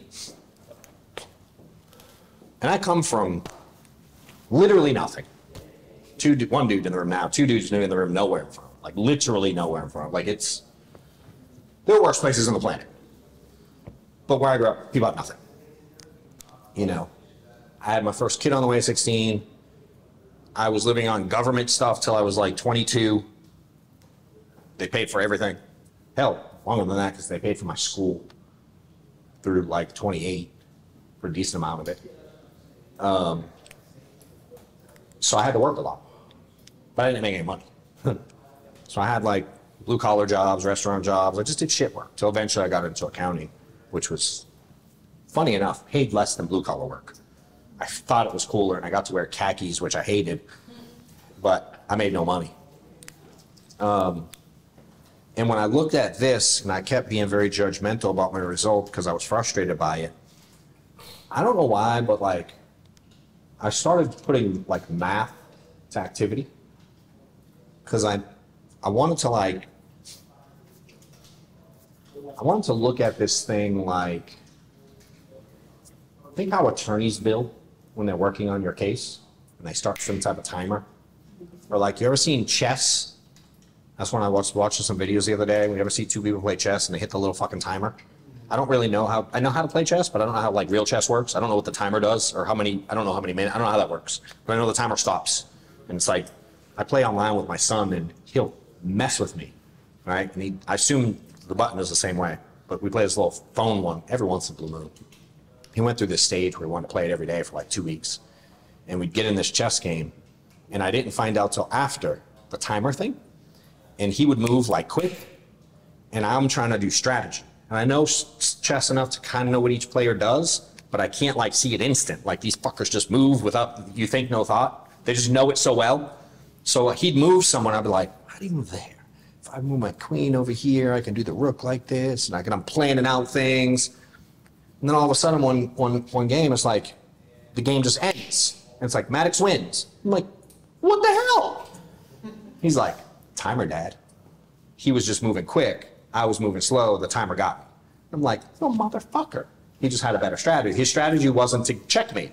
His strategy was move quick, I move slow. He's going to get me in my weakness. I'm like, sneaky little shit. Now that stopped. And then I started trying to race him. And I'm just moving people. Well, he actually knows the game too. So I start moving fast and he's like, checkmate. I'm like, mother effer. You know, strategy. And so I started thinking about things like that. Started thinking about my jobs. I had a warehouse job where I was tracked, very similar, to where I had to load boxes. And this I talked about on the Jorge thing because he's a trucker guy. I had to load boxes on pallets, wrap them, put them in a truck to be unloaded at Applebee's and whatever, all the steakhouses, shit like that. And when we got an order, it was those old school printer paper with the little circles on the side. I don't know what that stuff's called anymore. And it had stickers on it. Yeah. And it had stickers. And the stickers were the orders, and I had to take a sticker off, put it on the meat, put it on, so they knew like what stop, what right. There was all kinds of data on the sticker. Anyway, on the big order, there was a number on the top. I had to type the number in the computer, and it'd be like, you got 12 minutes and 32 seconds to fill this order. So I hit enter, timer starts. You go up and down the aisles, you pack the shit, you wrap it up, you put it in, you at the end, you type in the next one, timer stops on the next one, starts on the new one. And it gives you a score. You finished in 82%, you finished at 120%, meaning it took 10 minutes and I finished in 7, you're 70%, or you're 130% or whatever it would be. And if I took 13 minutes, it's like you're 70%, meaning you suck. You took too long. And I was tracked. And our supervisors used to get onto us if we didn't meet criteria. And if you didn't have a certain score over the period of time, you get written up, you get fired. Same thing, I had a job in a call center, AT&T, inbound call center for like, if you call them bitch about your bill, I was the dude who was like, thank you for calling AT&T, how can I help you? And I did that. Both of these were night shift jobs. And I call in, and there was a timer on my screen with how much, because you could push a button and not take calls. But the timer on the screen tracked not only how long you were available, but how long of the availability you were taking calls, right? And they changed how many people were in based on call flow. So if it was slow, you go home, whatever. So at the end of the thing, you had to be on the phone 90% of the 8 hours. If you weren't, they knew why. The whole computer tracked it. So I get into this and I start looking at it and I'm like, how can I come up with that same model here? Because I'm having a hard time holding myself accountable. That's a thing for a lot of people on here. I'm like, I have to come up with something to like keep myself accountable. How do I get to 40 hours? And I just started looking at everything that we do to make money. To me, I broke it down: phone calls, presentations, right? Because if they ain't there, don't take no time. You didn't do anything. So phone calls, presentations, recruiting calls. Those are the 3 big things that I wanted to track. And those are what I believe are the really only three things you directly make money on. Some people are like, if you don't have leads, you can't do it. I'm like, Jorge does it. You know, for me, those are the 3 things that I was going to track for myself, right? So I'll give you mine. You can do yours later, now, if you want. I don't care. Take the concept and make it work for you. what I learned is, and if we had really good numbers, I would do it in here, but there's not a ton. But for me, I'm trying to think, when I first time I met Mark, 2015. How long you know him? Since about 2018. Whew, so you met some raw Mark. Mark's evolved a lot since then. He's one of my favorite people on earth. I met him in 2015, and he starts talking to me about numbers and activity. Can you make it like really cold in here? Because I'm dying. I'm like sweating. Are you hot? Are you cold? Are you? Sorry. Are you dying? Are you freezing too? Amanda Bennett? I'm good. Hey, can you bring me a fan? There's a fan. Can you bring it to me? Hell yeah. I'm like on fire. Yeah. Yeah. I'm always hot. Right now, I'm really hot. So I start looking at stuff, right? And when I meet Mark for the first time, I'm trying to figure out, crazy enough, again, 175 grand I did in 2014, which comes to like, it's like 12, 14 G's a month, whatever the number was. Issue paid, not deposits. I made like, I cracked 100 grand, I made like 110, and I netted like 80 or 90 after leads. But I issued, and back end money came in 15, right? But I issued 175 that year. And I'm trying to figure out my question to Mark. I'll never forget, dude. I was like, bro, I can't figure out how to get to 20 grand. I'm at 14, I can't figure it out, bro. Tell you you're not working enough? Bro, he didn't have to. So I'm like, what leads, what area, what product, what carrier? I'm asking them all the stuff y'all are wondering how. I'm doing it to Mark Mead, and if y'all don't know, anybody else know Mark? Like, have you ever like heard him train or speak? Like, he's a machine, but he's no nonsense at all. And he will run through both brick walls to do work for his family. I've never seen anyone like him. This is a mentality. And I hate that thing.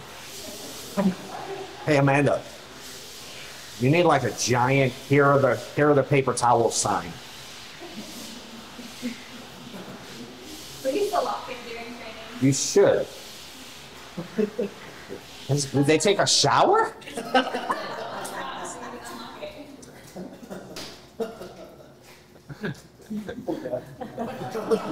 That got me too. I'm like, and I dry mine here. Those paper towels. Hopefully they're in there. If not, we'll put some in. It is. It makes me, Amanda's gonna go make them. If you look at the bacteria count, it actually is way worse. Like, you might as well not wash your hands if you're gonna dry. I just It's would one like of those it things, there. because it blows all of the bacteria everywhere. Just like it 'cause it's Makes it like 10 times worse. So just paper towels. Anyway, moving on. It takes So- to the point of washing your hands. I'm talking to Mark, right? And I'm trying to overcomplicate. Now I know, overcomplicate, getting to the next level.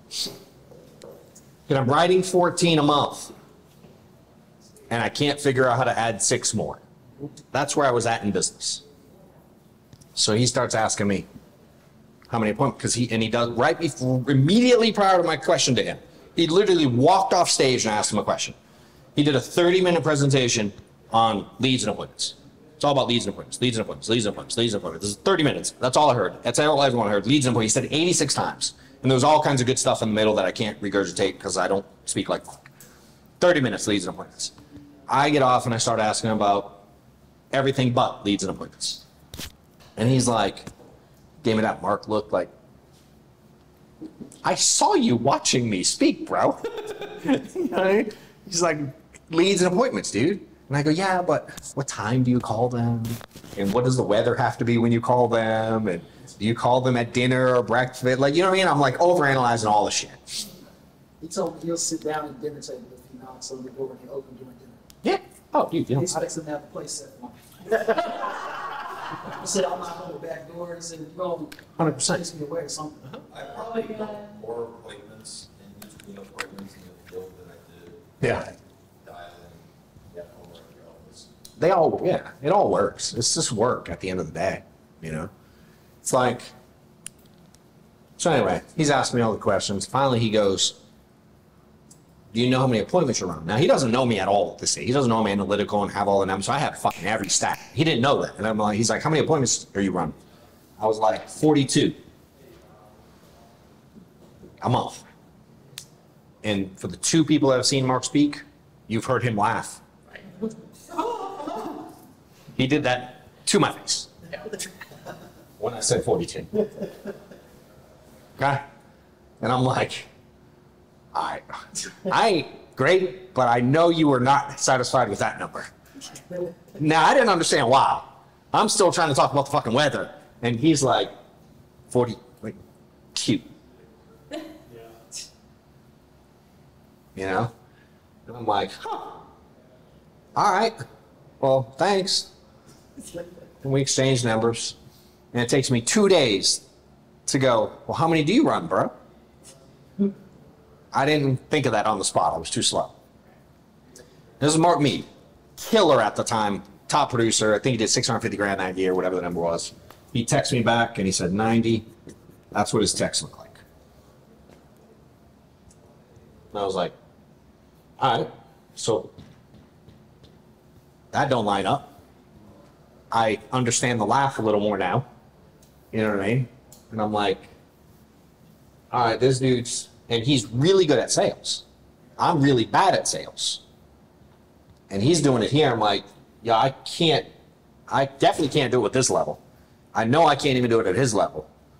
So I start looking at it, and then one day I'm go, and so I'm running 42 appointments a week. Now, his laugh, I start looking at my spreadsheet. I start nerding out. I'm making something like 350 phone calls a month or something at the time. Like yeah, dude, it was pathetic. It was really bad. I door knocked a lot to get appointments. I door knocked, things like that, whatever. You know, I looked back and I was halfway decent at booking appointments. I didn't know it. But if I look at stats, I can look at it now and go, holy shit, that was not half bad. Right? So I'm doing 300 something, about 350 dials, whatever the number was. And I was recruiting from the beginning, like I always wanted to build. I was talking to probably a handful of people a week. You know, so call it like 5 recruiting dials, appointments. Right.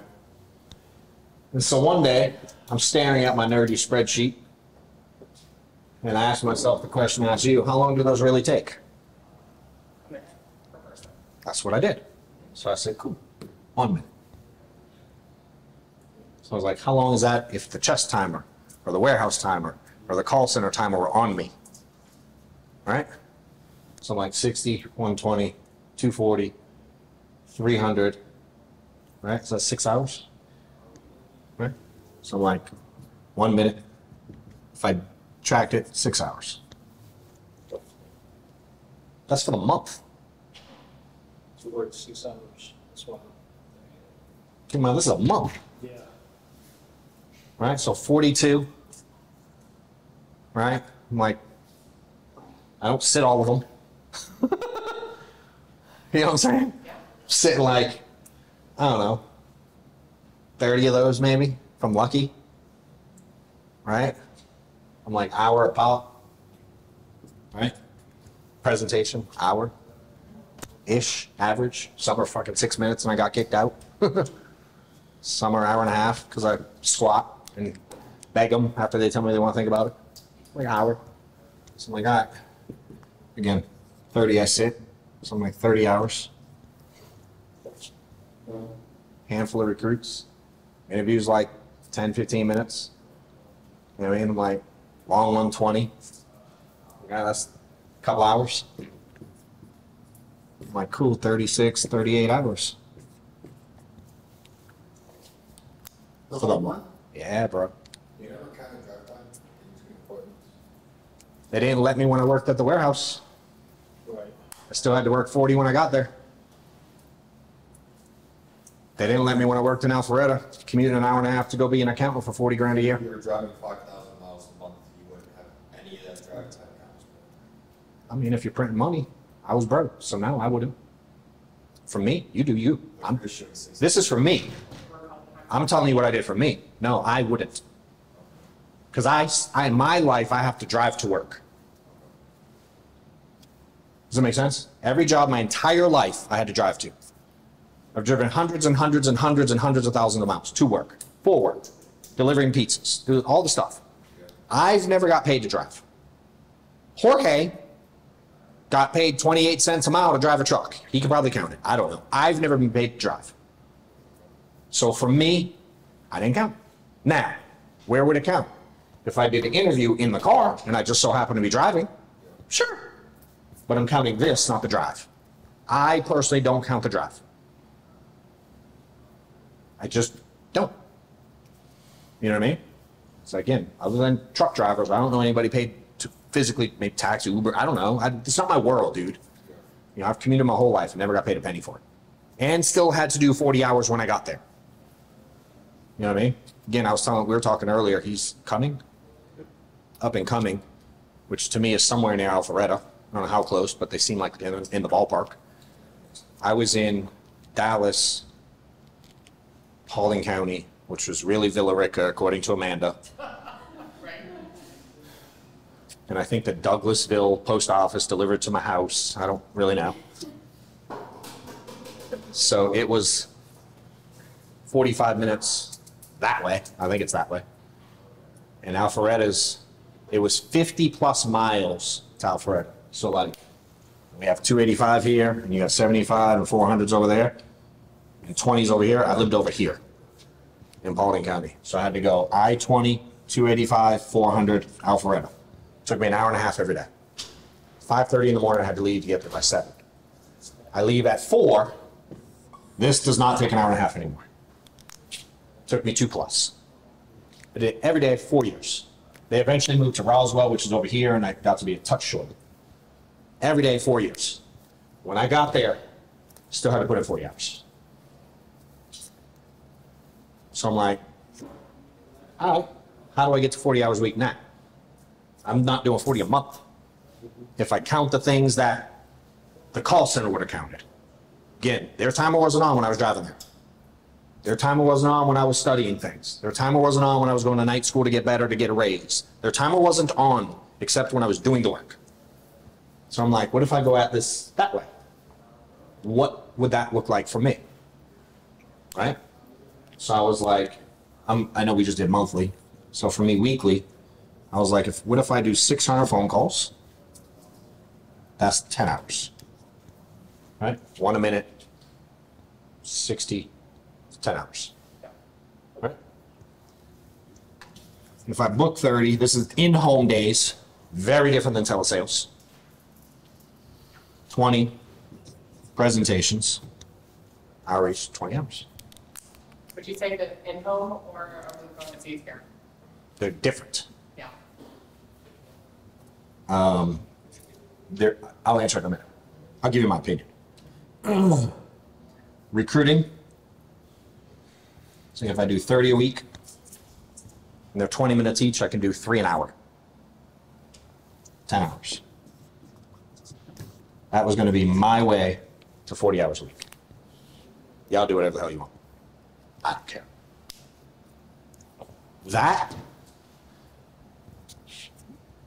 after that conversation with Mark, this is all I changed. I was the same person. February 2015, I issued 12 grand. Convention, our annual convention. I don't know if everybody works here. Most do, not all do. There's a couple people that don't work with us.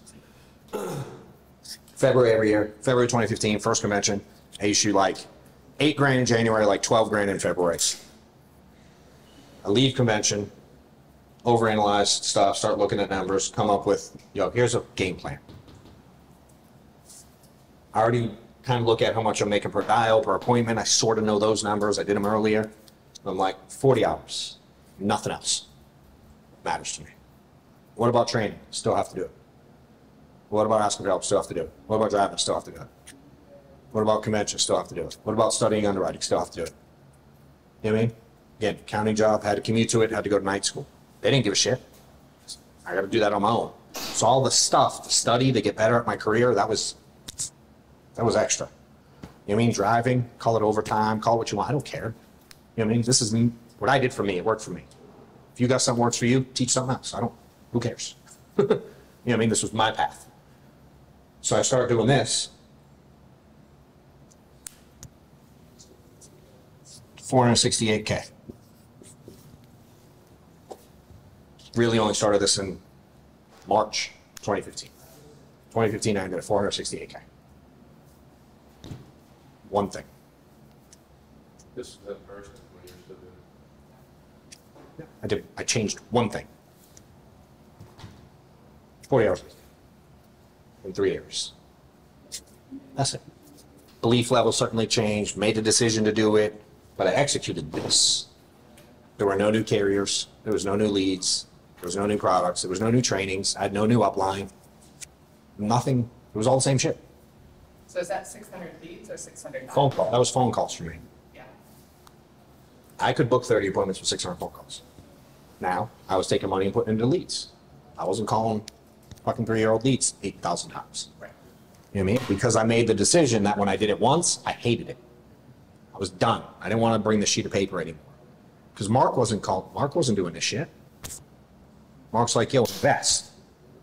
You know what I mean? Some people want to put a yard sign out or hire a guy to flip a sign. Some people put ads on during the Super Bowl. Pick your poison. Yard flipper, cheap as shit. What is it? Super Bowl, I don't know, $7.5 million for 30, whatever the number is, $5 million for 30, whatever the number is. You know what I'm saying? Revenue. Sign flipper, $10 an hour. Revenue. Who are you? Time or money? You know what I mean? But I understood how quick I could make the money. I didn't need to build up 5.2 mil or whatever. I think I saw Bet David meant, quote, 5.2 million for a Super Bowl ad the other day. I don't have to do that here. $1,000. I didn't buy enough leads to make 600 phone calls and book 30 appointments all day long from 27,000 different lead vendors. That shit's easy. It was the belief that I could do it and the execution of it that was what was hard. And I didn't want to run that hamster wheel anymore. That sucked. And I've been in the business at this point almost 2 years. Actually, I was early 2015. I was in 2.5 years at this point. So I started August of 2012. This is February of 2015. 2.5 years in. Dude, I'd seen enough people come and go. I'd seen enough people play that. I was playing somewhat of a hamster. Again, for me, I was making more money than I ever made on an accounting job. So I was doing okay. We weren't killing it. I couldn't buy my kids new shit, but like my bills were paid. My little baby bills, you know? Again, you make 30, 40 grand your whole life, and then you make 80. Well, there's more money there, but it went fast because you buy 2 things and pay off some credit cards, it's gone. You know, so we weren't killing it by any means, but I was never the guy that was like, I don't know how to buy $5 in leads this week. You know what I mean? I just, as soon as I got into insurance, I made money. I wasn't, again, not like gobs of it, but there was always something around. And I was consistent, you know? I think where I did well was, that was easy to me because I was 35 when I was 37 in 2015. About to be 38. It was almost 38. Consistent was easy. Shit, I've been working my whole life for someone else. If I wasn't consistent, I got fired. You know what I mean? So I'm like, that's all I have to do? Wait, I just have to do the same shit I've been doing my whole life? That's it? That's what Mark's laugh meant? I was like, oh my God. It took me 2.5 years to figure that out. All I had to do was work 40 hours a week, like I've always done, and do it every week, no matter what. When I'm sick, when I don't feel good, when I don't want to, when someone asks me to do something, I help them move, or go to a barbecue, or go to wherever. I've been saying no my whole life because I had to work. You know what I mean? And I'm like, that's it. And so I went and did 460K. Boom. Then what happened? Team started popping. Why? Because I could teach this. I've been teaching this 40-hour thing. I've taught this 12,000 times. I don't teach anything else. What's the fucking point? You know what I mean? Can I teach the other stuff? Sure. But to me, it don't matter if you don't do this piece. You know what I'm saying? Like, you don't want to work 40 hours? Okay. You know what it's going to feel like? It's gonna suck for the rest of the time. You don't figure this out, it'll suck forever. Class over. I learned that. It didn't take long to figure that out. Why do most people quit? They don't work 40 hours, I promise you. I've done this in so many rooms where I'll get from each person, how many appointments, how many leads, how many recruiting, and we just do it. I've never had someone get 40 hours a week when I do it with those three things. I did it in one room with like 300 agents. Spoke from stage, did it. I took the top from different people. Who made the most dials, took their number. Who ran the most appointments, took their number. Who did the most recruiting interviews, took their number. We got to 36. That's the closest I've ever got. Taking the top three from three different people. So we built like the transformer of insurance agents and didn't get 40 in a week. You know what I mean? And I'm like, all right, that sounds simple. Why don't I just teach that? Because I tripled my income in 1 year doing that. And it was like, I was an overnight, like, everything in my world changed overnight. By July, June or July, we had our summer sales conference that year. It was the first time ever anyone asked me to speak. I'd never spoken in my life at anything. 2.5 years in the business, no one knows me. 2 months doing this, yo, can you speak on stage? I was like, no. I ain't going the fuck up there. You know? And it's been nonstop since. And all I've ever taught is this concept. Other people can teach you fancy sales, overcoming. I don't give a shit. I'm like, be who you are. Just work 40 hours. It will change the world. You know what I mean? And what I loved, what I learned is all the stuff that I want to get better at. I got really good at doing it every day. You know what I mean? And then I'm like, yo, 40 hours, how do I get more efficient in my 40 hours? Oh, maybe I could be, now I can look at my numbers. Oh, maybe this guy's booking this many appointments versus me is booking that. Maybe I can get better here. Oh, let me study here.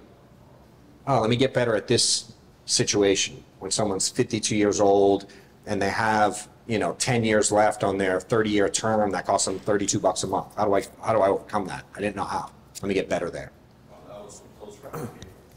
Same when you know what you're doing. You got a term policy? How long have you had that? 15 years? Right. Go grab that. Okay. Spending $200, you're kind of just flushing it down the toilet right now. And I'll die in the next 5 years. Yeah.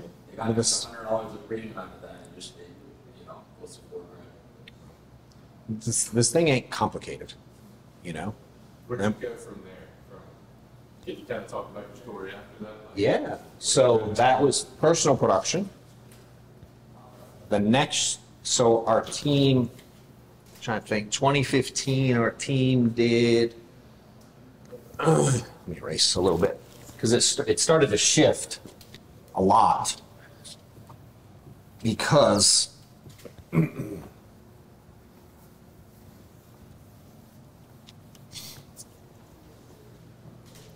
so we'll go.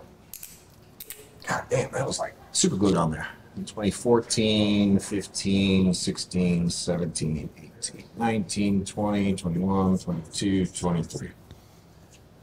Go personal, team. Okay. I'll give you, this is going to be more production. Yeah, I'll just give you that. I'll give you production. I'll tell you the income to a point. I did 175. Our team did like 185 total. So like 10 grand for the year outside of me. This is issued pay? Yeah. Yeah. Like 5 writers did 10 grand for the year. So I was. That's what I was gonna ask you, how many people on your team? Yeah. 5. I was all of it. Does that make sense? 2013, I did like 60, something like that. In 2012, I was only in the business like 3 months. And I had no team that year. Like at all. I tried. No, literally I couldn't get anyone fucking paid. 2015, 468. We did 1.1 million. With probably 20-ish riders, maybe. And on and off. That's just going to 40 hours a week. Yeah, dude, That's just going to 40 hours a week. yeah, dude, I'm still training on it today, literally. This is all I teach. Again, can I teach phone script? Yeah. But if you're running 3 appointments a week, I will not teach you phone script. I won't do it. I don't give a fuck because I'm not that good. I don't know how to make you $250,000 on parts. I don't know how to do it. Sure, like I'm not trying to be a dick. I don't know how to make people rich because people get into insurance for the same reason I did. They want to make a bunch of money. I don't know how to make you rich when the work is this little. I tried. I tried to teach phone script there. I tried to teach you, hey, hey, John, I know I haven't talked to you in 3 weeks. I'm getting back in it, man. Hey, I just had this objection. They said I want to think about it again. What do I do there? You work 40 hours, dude. Call me back. You wouldn't care if you worked 40 hours. You wouldn't call me. You wouldn't have got into that situation if you weren't desperate for that sale. You know what I mean? Like the things that got you that think about it wouldn't have happened had you done this path. So I'm going to prevent that, not teach you how to get out of the hole. I want to prevent it. I like preventing shit. Can I get you out of a hole? Sure. Will I teach him this ever again in my life? Never. I'll never tell him this again. You know what I'm saying? It's like one and done. Yo, let's prevent it from now on. Prevention. I'm not the best at like, how do I overcome all these fucking fancy objections? That's not me. I don't know that. I'm not that sales guy. The thing is too, is I was told you're never going to try and turn a no into a yes. I leave before I get the no because my opinion is you see the no 58 times before you actually get it. No, I'm talking on the phone. Anywhere. Like, yeah. You can't put that on the phone. Hang up if there's any pushback, but you should have a stack full of leads. Right. I mean, I don't know. I got to the point where I had so many leads, there was any pushback, I just hung up the phone and dialed the next one. That's a good spot to get to. Because I don't want to drive, I was running 4 counties, 5,000 miles a month. It got to the point where I just built up my schedule, and if I was driving all over fucking Tampa Bay area to get to what I needed to do, it's what happened. I don't want to, force somebody to be there. If I'm driving an hour, they're not going to be there. Again, it's a different approach when you're making money versus when you're not, for sure. You know what I'm saying? If she goes no and hang up, that don't help her. She's new and maybe she has money, maybe she don't. I don't know the answer. When I started, I had a stack of different leads. There was no's, there was maybes, there was callbacks. I called all those back. Yeah, there was some sales in it, and then you just get confident enough to Yeah. You don't want to be there forever. Maybes anymore.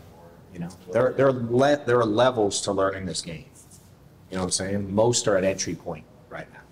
It's like, yo, we're trying to get to step 2. Most don't have the resources or the belief to spend the resources to have that belief level that, yo, let me just spend it to get to the easy, if you will. And it's not easy per se, but after a while, you do learn how to like see things different. You can see the yeses and nos a little more clearly after a few thousand fucking appointments. You know what I'm saying? You can see stuff coming. You can see objections coming. You can see brick walls. But at the beginning, it's muddy water, you know? So I'm like, let's outwork it and let's get there. There's steps to it. Like school. I ain't trying to teach math or trigonometry today. Ain't there yet. You know what I mean? We're in 6th grade. Let's finish learning long division. You know what I mean? And we stay where we're at, and then we slowly teach people to level up. If I teach too advanced too soon, and they want, call, no, hang up, I only want easy appointments, their perception of easy is different. Does that make sense? So I have to be careful when I teach certain things as we go, because I want it. I'll be honest, I want it to feel harder to them.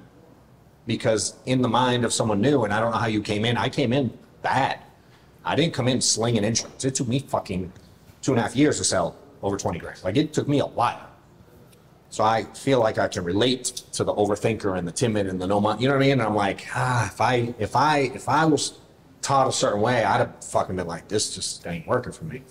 So I try to go all right, let me simplify it, but it is going to be a lot of reps, a lot of hard work. Until one day it's not. And it's still always some level of reps and hard work, but it's different. It's easy. It does get fucking easy.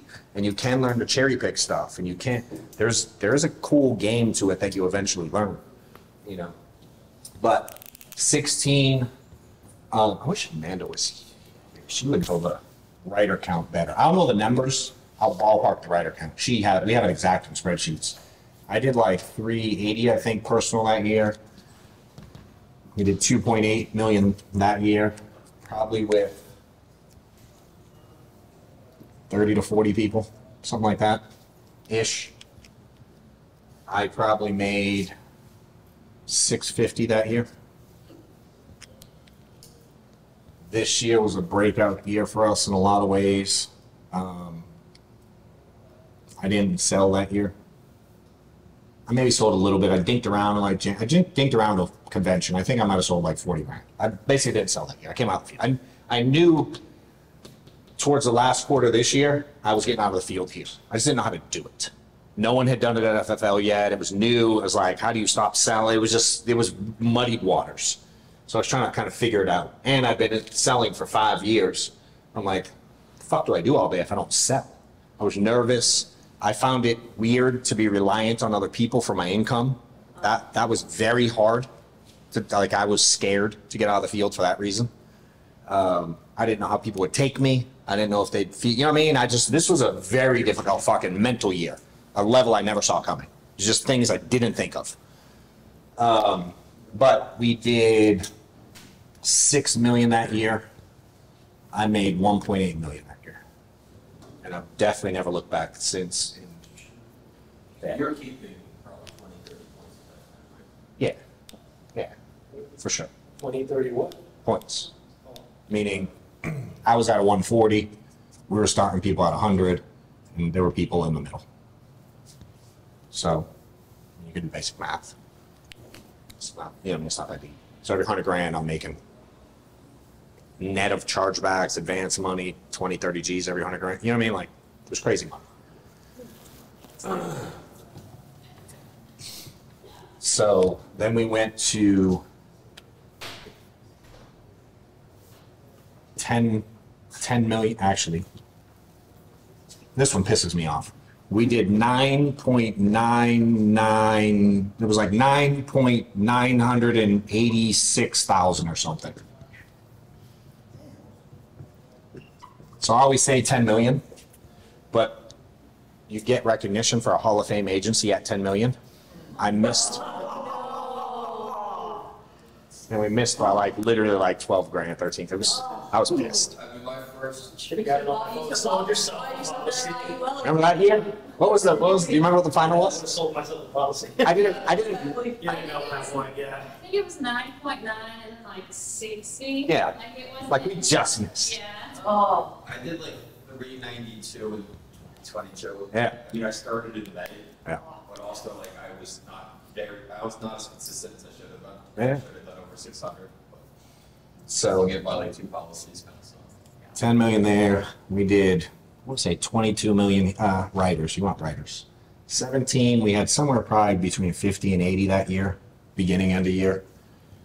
18, it started to be like 100 plus, and I'll lose count after this, to be honest, on writers. We did I think it was like 50 million that year. Hey, John, let me ask you real quick, now that you're out the field, Hold your thought. I want to answer. My brain's processing. We did 209 million here. We did 150 there. And I think we've just cracked 100 million there. And we had 6,000 writers here. I don't remember how many. I kind of forget. Somewhere between 100 and 6,000. They jumped. You know what I mean? Here it was probably like 400 to 500. You know what I mean? Then we started getting like fucking 1,000 plus. It starts jumping like crazy because here I was the only person doing it. And then I started teaching this stuff. So the reason this started jumping was because we started teaching work 40 hours, or I won't personally work with you. I ain't mad that you're here, but go over there with the part-timers, expect it to suck forever, no complaining. There's a room over there for y'all. And you can't complain to each other or you leave. It's just a no complaining part-time room. I let them stay. But there's only so many times I can tell you to work more and things will get better, right? So we put them over there, over here. And what I did is, Mark didn't know this. Now we laugh about it. but I was competing with him to create Hall of Fame producers. So we used to track how many we had. So my goal was to keep over the mark with how many people direct. He didn't know I was tracking his, but he was well known for being able to produce he had Mendenhall and Porcina and all those guys were killing it. And I'm like, yo, he's printing Hall of Fame producers. I want to do that shit. I didn't want to be the only one. You know what I'm saying? So I'm like, yo, that's our goal. Let me print Hall of Fame producers. 400K, here's how you get there. My roadmap was 40 hours. All right, here's a roadmap. Let me hire people like me that are willing to work, go. We had a bunch of blue collar, like kind of in their own mind, you know, dipshit, just hardworking people. You know what I mean? Like, not in a mean way, just, yo, let's work. You know? And again, I can teach you some sales stuff. Work 40 hours, I'll give you all that. Because I'm not as good below. You know what I mean? But I can get you from like, maybe you write 6 apps, I can help you get 8. I can tweak a little to get you some more sales. I'm booking 18 appointments, I can get you to 25. Where you're writing 1 app, I can get you to 8, 10, 40 hours. I don't know how to say it so cool that you go from 1 to 8. I don't know. Book 3 appointments, I don't know how to get to 20 with a script. I don't fucking know. Someone else will make up, pretend they know, and they'll tell you an answer, and they're probably charging you for a course. I'm not doing it. You know what I mean? So I just started teaching 40 hours, 400K, 40 hours, 400K. But I didn't expect everyone to do it, but I knew I could get people there. You know what I mean? And then I just started defining, here's what full-time looks like, here's what part-time looks like. You make the choice. Here's how you get there. Map it out. You know what I mean? Maybe yours is 1,000 phone calls and 25 appointments. You know what I mean? Like maybe for you it's slightly different. I just knew my 40. John Wetmore, 40 hours. You know what I'm saying? And if you complain, I'm gonna bust your hours out. Hey, what's yours? 28, really? Stop. And you know what I mean? And that's how I built it. And I still to this day, and it works. I taught other people. So I started, here was all me, direct. Here, there was really no teams yet. I had 50 agents direct to me. So you're super wide. Huh? Oh my God, I'm stacked. That's how I made that. I'm stacked. Now, what's the downside? I was on the phone nonstop, 24/7. At what point did you start stacking your lights? Dude, if you're not willing to build, I don't stack shit. I tried that, it don't work. If I take him and I go, yo, I'm gonna stack you, right? Duplication is the key. Don't forget your question. Duplication is the key to this thing, okay? So let's pretend I stack some. I go, yo, I got 100 agents. Here's 25 for you, here's 25 for you, 25 for you, 25 for you. Cool, go manage. Right? Sounds great. How does he give his guy 25? Should do all the same thing? He never learned how to get any. You gotta train first. Oh, I got to do the work for you to No, build you your. train me, so I can train your guy, the bottom guy. But I'm going to train you after I give you 25 agents? No, because we have 45 each, Yeah. we're gonna leave. Right. Why don't I teach you how to manage fucking one? Exactly. A lot of the dentists use it. Yes, that's all of it, because no one knows how to manage shit. No one knows how to build. You didn't build shit. You got it given to you. Cut it out. We tried it. It doesn't work. You know what I mean? Here's 25 guys. He wouldn't know what the fuck to do. Be a shit show. And again, it works one layer. How does he duplicate? Hey, John, Steve wants his 25. That's welfare. I grew up on it. That's welfare, literally, by definition. I'm like, nah, my mom was like, nah, we ain't doing that shit. We're moving to Beverly, I'm gonna get a job, you're gonna learn this, stop the welfare stuff.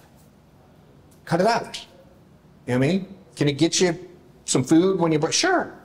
But does it work long term? No, dude, there's just more people on welfare.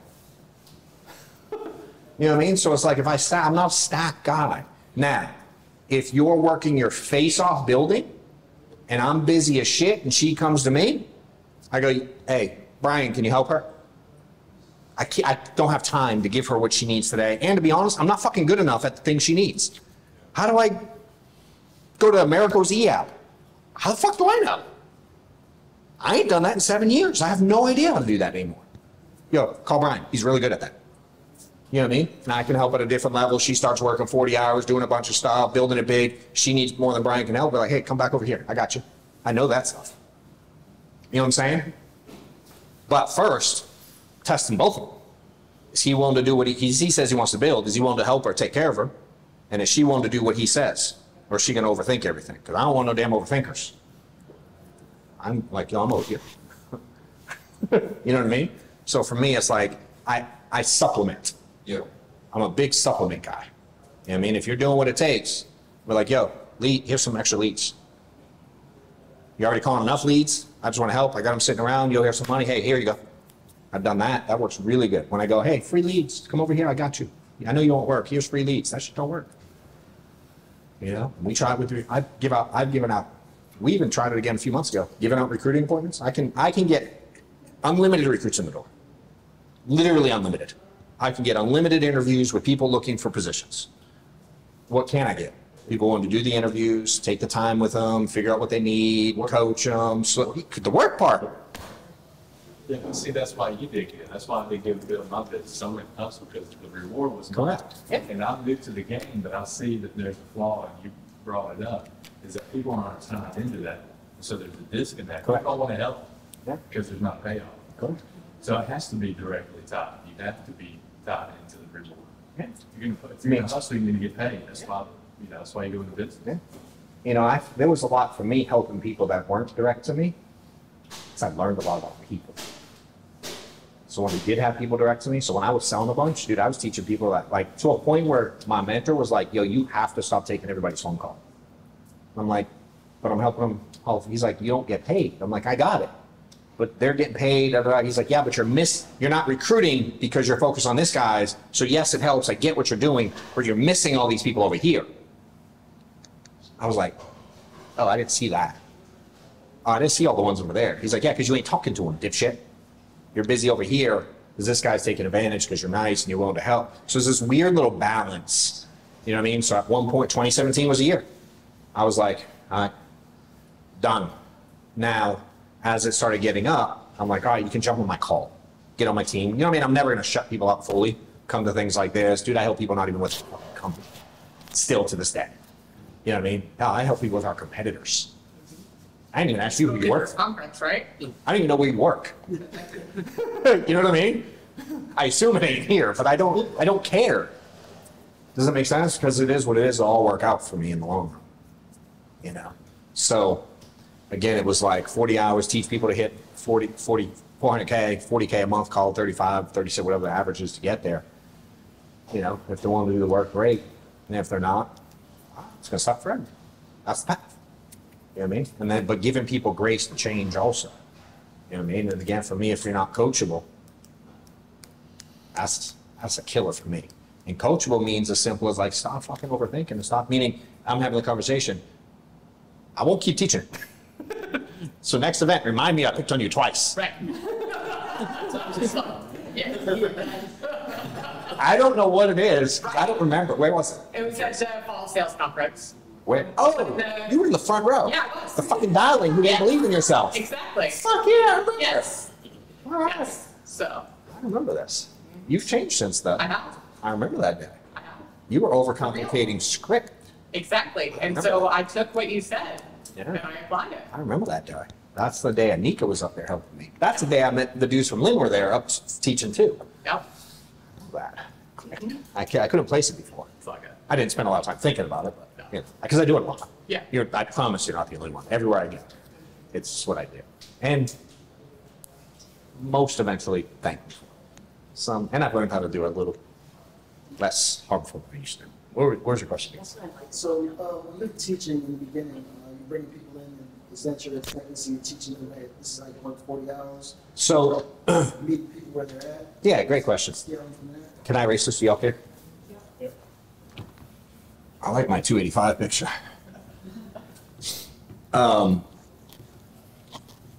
Is food here, Amanda? No, it is cool. What'd you get? Dope. So, I used to. But that was me putting everyone in one bucket. And that was me projecting expectations on people. Does that make sense? Yeah. And so I learned that it sounded good, and everyone will nod their head at me and give me a thumbs up, and then they get frustrated when I push them or challenge them. You know what I mean? And ask them why they didn't do what I think they should be doing. So I had to learn to kind of, like I just alluded to a second ago, kind of put people in buckets almost, if you will. But more importantly, I had to find out where people are at, hence the questions some of y'all thankfully answered. Where people want to go, and then what they're willing to sacrifice here to get where they verbally say they want to go. Does that make sense? So this is where they're at. Starting point. I watched this guy teach. I think it's that Coach Burt. He's like, this is A, this is B. You know what I mean? Really simple way. So when you said you spent a lot of 2017 trying to figure out like what to do, but the team grown so much, and I think you said that was when you did 40K. How did you spend your 40 hours a week that year? A lot more recruiting, and a ton more time with people. Understanding this, up to 2017. I didn't really understand this. I was like, yo, we're gonna come in and run through walls. If you're not, I won't talk to you. Run through walls or I don't talk to you. Run through walls or I don't talk to you. 40K or, I just blew people out. You know what I mean? And then I don't know what clicked. Probably a lot of mentors and training, and I don't have the exact moment it changed. I think it evolved over time. But the way I always explain it, like she got Chick-fil-A, like, what are they called? What's that thing called? Yeah, the cool wraps and a platter. Is that the right word? A little cool wrap platter, whatever. And if I said we were going to go out and build Chick-fil-A's all across the country, okay? And we're only going to find people to work at these Chick-fil-A's who also only want to build and own Chick-fil-A's. How successful would that model be for Chick-fil-A? Not very. Wouldn't work at all. Why? Everybody doesn't want to own Chick-fil-A. Yeah. Correct. Some guys just want to go and sweep the fucking floor, dude. Amen. Why am I mad? So you had an accident. Now, what is frustrating, and I took the blame for, is if you only want to sweep the floor, but you want to make what the Chick-fil-A owners making. Now there's a disconnect. But if you just want to sweep the floor and make whatever they make, I think robots make $18 an hour now. I don't know what people make. Who am I to be mad? Can I slowly challenge you as I get to know you? Sure. Can I ask you questions, lead you to a bigger light? Can I show you things? Sure, I can do all that. But to be mad that you want to sweep floors, that was me, right? Because I knew where you were at, maybe, but I never really found out where you want to go. And I definitely didn't find out this. This is fucking big, dude. And behind sacrifice, it's fucking work. It's action. You know what I'm saying? So if you're on a recruiting call and you kind of have them lay out where they're at, where they want to go, and you go over the proper expectations, do you, and they say, well, I was kind of just want to do this, you just say, okay, this is what your results likely going to be, if that's, aligned with your timing, risk tolerance, also, or you just kind of say, for me, it's, so when I'm recruiting, number one, coachable. Number two, do what you say you're going to do. And number three, if you can't do that one, communicate with me. That's my rules to work with me. Be coachable, do what you say you're going to do, communicate with me. Does that make sense? I mean, if you keep overcomplicating stuff, I'm out. If you don't, you'll tell me what you want to do. All day long, you'll tell me. But if you don't do it, I'm out. And if you too often call me and go, yo, I can't do it because of ABC, like I used to only have two. But then I realized like I have to have some grace with people in life because shit happens and life is real and things do come up. But if grandma dies 4 times this month, I'm out. Does that make sense? yeah. I just can't mentally, personally handle it. I break down. That's where I lose it. I get frustrated. I can't control my emotions. I'm not the person I'm telling you y'all should be. I lose it. I do the same thing. So I started defining who I can work with. And these are really simple. Be coachable. Meaning if you're not coachable, it means you're not listening to my advice, which makes me wonder, why do we speak? I don't understand it. Like if we talk and you don't listen, then you keep calling me. I'm like, this is really fucking confusing to me. You know what I'm saying? But it happens. And I used to let people keep making the calls. I'm like, yo, 40 hours. Yeah, but I work 12. How do I? Wait, what? The answer was this. You didn't do, you know what I mean? Like, even if I give them a real answer, hey, do it like this. Buy these leads. Call this way. Do that, whatever it is, the actual nuts and bolts. And they don't. You know what I mean? Hey, what do you do if they had cancer 3 years ago and it spread and they're on blood pressure meds and they take nitro? Here's what you do. Tomorrow, hey, remind me what you said about cancer? I said, check the underwriting guide. Hang up. I'll teach you once or twice, but I'm not your guy forever. I'm not your answer guy forever. I'm guide you to information. Coachable. Learn things. Learn the bit. Week 1, I'm in. Dude, you call me about what to do with a medicine, I'm zero chance of having that conversation. Sure, it's okay. I just, yeah. Does it make sense? Different examples across the board. You know what I mean? My Wi-Fi's out. I can't get to insurance toolkits. What do? You should have a fucking underwriting guy. That's what you should do. You know what I'm saying? Like, you got to be professional. It is what it is. There's solutions to. So for me, this was recruiting, and I talk about this on the call. I need you to be coachable. Here's what I'm looking for. I'm out printing money selling life insurance. I'm looking for people who want to do more for their family like I did for mine. I had a lot of help getting where I'm at. I'm looking for people to teach and help grow. Here's what I need from you if you're going to work for me. Hey, how's your comp work? Yeah, great question, dude. I'll get to that. But I have questions for you first. Who are you? Where are you at? Where do you want to go? What do you want to sacrifice? Here's what I'm looking for. You need to be coachable. Do the shit you say you're going to do. And if you can't, communicate with me. If you don't do those 3 things, I'm 100% sure I'll quit you before you quit me. I tell every interview that. You find better success with bringing in unlicensed people or licensed? I don't give a shit. People are people. I don't care. I don't neither work really well, to be honest. It's all scale, remember? You know what I mean? I'm 100% sure if you think hiring licensed people is magic, you'll be wrong. You know what I mean? I can almost see more problems. The longer they're licensed, the less likely I'm going to hire them. Because I'm looking on an interview to say no. My whole interview is designed to find a reason to say no. I don't interview people to find ways to work with them. That's not my angle. My angle is to get off the phone as fast as possible so I can move on to the next person or go finish golfing. So if you or playing with Maddox or whatever I'm doing. If you have 100 recruiting calls, how many yeses are average? 5, 10? How many times am I saying yes? Yeah. Meaning you got 100 calls, how many do you bring?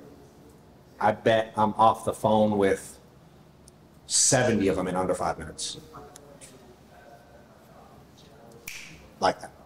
Do you understand leads, commission only, 1099? Huh? Off the phone. 2 minutes or less. 70%. I did a 2-minute conversation. Hey man, I'm just calling to I give them no info on me or who we are. I don't have to. I'm making money without it. They need me or someone like me. You know what I'm saying? In our industry, it's backwards. People call me to go like, hey, I want to compare you to Joe. Okay. Call Joe, ask him the difference between us. I gotta go. I'm not that guy. I'm not pitching people, dude. I used to, but I don't care. You know what I mean? So for me, I'm off the phone with most of them. Yeah, I'd probably, again, of the 30 I have a conversation with, I don't know, dude. Maybe half would make it to the end of the phone call. 15%. Maybe. And that doesn't mean they even get started. I'm just saying they made it to the end of the phone call. And I end all of my phone calls. That just means I didn't blow you out. And I end all of them with like, yo, you got any questions? They go, nah, I'm good. All right, cool. Have a good day. Move on. Why? I'm looking for someone to go, what do I do next, bro? I'm ready to get started. If that ain't my answer at the end of the phone call, I don't continue. I don't go, hey, sound good, man? Would you like me to send you contracting? Nah. Yo, any other questions? I'm good, man. Makes sense. Everything good. You got any other questions? So Fuck yeah, when can I start? After that, okay, so you don't send them contract until they say no. I don't send nobody. I'm not begging people to work with me, no. What about at the beginning, John, when, you know what I mean? You're not How was that different? And would you like, No, at the beginning, I pitched everything. yeah, I told everyone they could get rich easily because so-and-so said they could from stage, and you could just buy fucking 8 leads and you can make $4.2 million a minute. And you can get, here's your comp, and you get a raise like this, and you can recruit like this, and you can build a big agency doing this, and oh my God, the overrides are this, and this guy made $8 million, da da da da, and we're the best training, and we have the best this, and we have the best events, and we have the best. I gave them all the stuff. And I was like, are you there? Hello? Hello? Oh shit. I guess he hung up. You know what I mean? It was a pitch fest, dude. I'm like, what am I doing? Right? And I hired a lot of those people. They're like, yeah. And what happens? yeah, Most of them don't do the fucking pre-license sign up, much less finish the course. They don't even sign up. Then they leave you with the debt. No, they didn't even sign up the course. They don't even get licensed. You know what I mean? Or they get on the phone and they expect to make $8.2 million in 12 minutes because you told them that's how the industry works. You know what I mean? So I'm like, yo, if you drop $1,000 on leads and the first day 40 people tell you to fuck off, how are you going to handle it? That's one of my interview questions. Just like that. You know what I mean? Hey, how's your comp work? Bro, I'll get to comp. Do you mind if I ask you some questions first to see if you're even a good fit for me? I flip it, I take it right back. You know what I mean? I'm in control of the whole thing. My goal is to ask enough questions where I understand this. That's it. That's all I want to understand. Because if I can't give them a path to this, what am I doing? You know what I mean? My whole job is to guide them here. That's it. There's nothing else for me to do. My job is not to teach them script. My job is not to teach them carryover stuff. My job is not to teach them product. My job isn't to teach them when the next training is and what time it is and how to get the email reminder. It's not my job. You know what I'm saying? Now, can I go like, hey, here's the website. Go there, read it. Here's all the stuff. You sign up to everything. Sure, I can give them a list. I can guide them to it. But I'm not good. I don't have to beg them. You know what I mean? So it's to coach them and guide people towards information that they can consume. You're 1099, dude. You know what I mean? People on the other end, you're interviewing, they're 1099.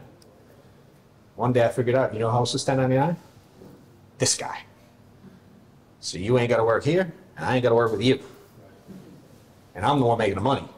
So who was the one in control? I was. And even when I wasn't making the money, I had access to the people that were teaching me to make the money. Right? So the thought process was, I'm going to be making the money. They're definitely not making the money. I'm further down this path than they are. Even if I'm only here, they're only here. I'm further ahead.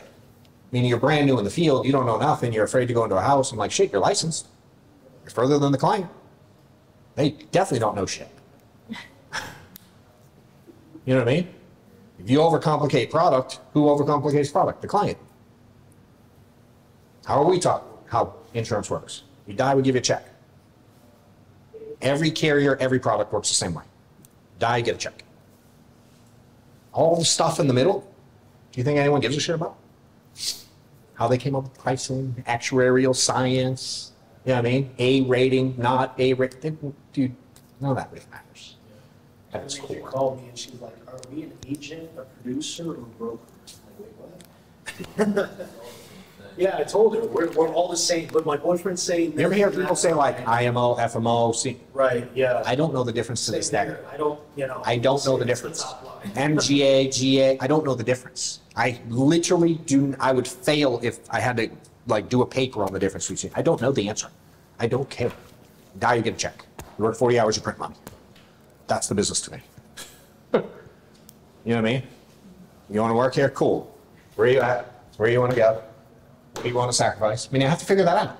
You work 40 hours a week now? Cool. Where do you commute? What do you do? What time do you get home? What's your wife think? Does she know you're getting into this? Do you have money to spend? Do you like, I'm figuring, do you have kids? Do you have soccer? Do you have church? Do you go Wednesday nights? Do you go Sunday? Do you go both? Are you in prayer group? Like, what do you do? Because to add this, you're going to have to sacrifice some of that shit. Does that make sense? So if you do all that now, where do you see yourself putting this in? What are you giving up to add this? Because there's no new hours. So I need you to tell me what you're going to give up to add this. to see if you're even a good fit for me. Yeah, man, I've been thinking about it. We're going to give up, my wife and I, we talked, I'm going to give up weekends of soccer for a little while. You know what I mean? Sundays, I have to do Sundays. Church is our thing. But here, after work, I'm in. Hey, man, I really only want to do this a little bit. I'm just going to do it on the side a little bit. I run another business over here. Cool, I'm in. Where you at? Where you want to go? Cool. Man, can he have all my time? He wants to do a little bit? No. Is it going to be inconsistent? Yes. Am I going to tell him that? 100%. That makes sense? But this is the model for me. That's it. I still do it to this day. All my questions are trying to figure out this stuff, how they communicate, if they're going to be coachable. You know what I mean? You talk to me from another company and you're negative as shit, I want nothing to do with you. Bob Black was paying me out. He sucked. It's all blame. All blame. And trust me, first to know. Uplines. You know what I mean? I get it. But at the end of the day, every single person I've ever asked this question to, hey, you're at company ABC. There's someone there making over $1 million, right? Yep. Why is it not you? I'm in to help.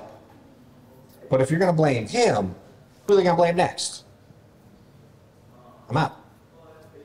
You know what I mean? So there can only be so much of it for me. You know what I mean? I'm like, if it's too much, I get no support, whatever, like, I can kind of somewhat maybe look past that one. But if it continues negative, I'm like, I'm going to deal with that all day? I'm good. Why? If I deal with that, and I miss 3 people over here. Right? So I started defining who's going to work here. It wasn't me. Stop being like, yo, bring everyone. What do they say, throw it against the wall, hope it sticks. That model sucks. Not that I had a perfect one. And we've had way more people quit than stay.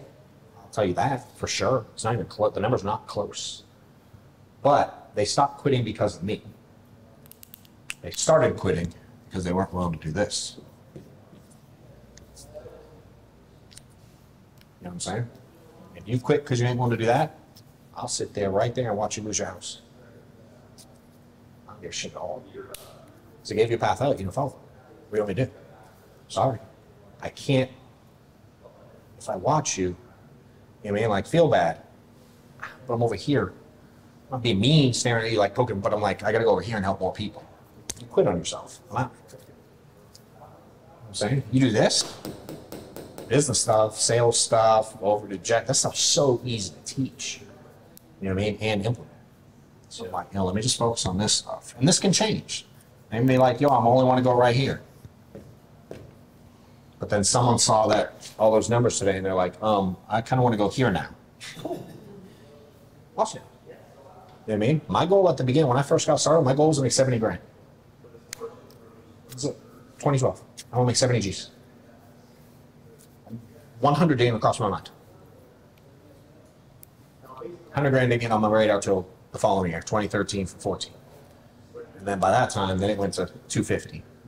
And then I have it upstairs. We should have brought them. But I think 15 is the first year I wrote I want to make $1 million. And it took till 2015. For 3 years. Yeah, it's the first time that I could vision that. Where 2012, I could only vision 70 grand. Right. So 3 years, this stretch, because the people I was around, the environment it was in. It grows fast, right? You're like, yeah. I see the potential. And I saw the people doing it, and I'm like, no offense, they can fucking do it. Like, why not me? I have that, dude. I'd be given that. If they can do it, why not me? Yeah. Dude, I'm flush with that. I got a big old bucket of that. You need that, I think. You know what I mean? Not everyone has it, dude. Yeah. That's what I didn't have big vision. I just didn't see the 100 grand. I didn't see it. Yeah. You know what I mean? But as soon as I see it, it's over. Now I see guys I know guys making $1 million a week. That's great. I'm like, yo, why not me? So people get excited where I'm at. I'm like, I don't know, dude. My vision's too far now. What I see is too big. So it sucks to say because some people get annoyed by it, but I'm like, I'm happy, but I'm not satisfied. Right. You know what I'm saying? I'm like, I don't know, dude. I like to do more. For me, I love the chase. I love the build of it. I mean, I love the figuring out, navigating of it. Yeah. We'll overcome this thing, you know what I mean?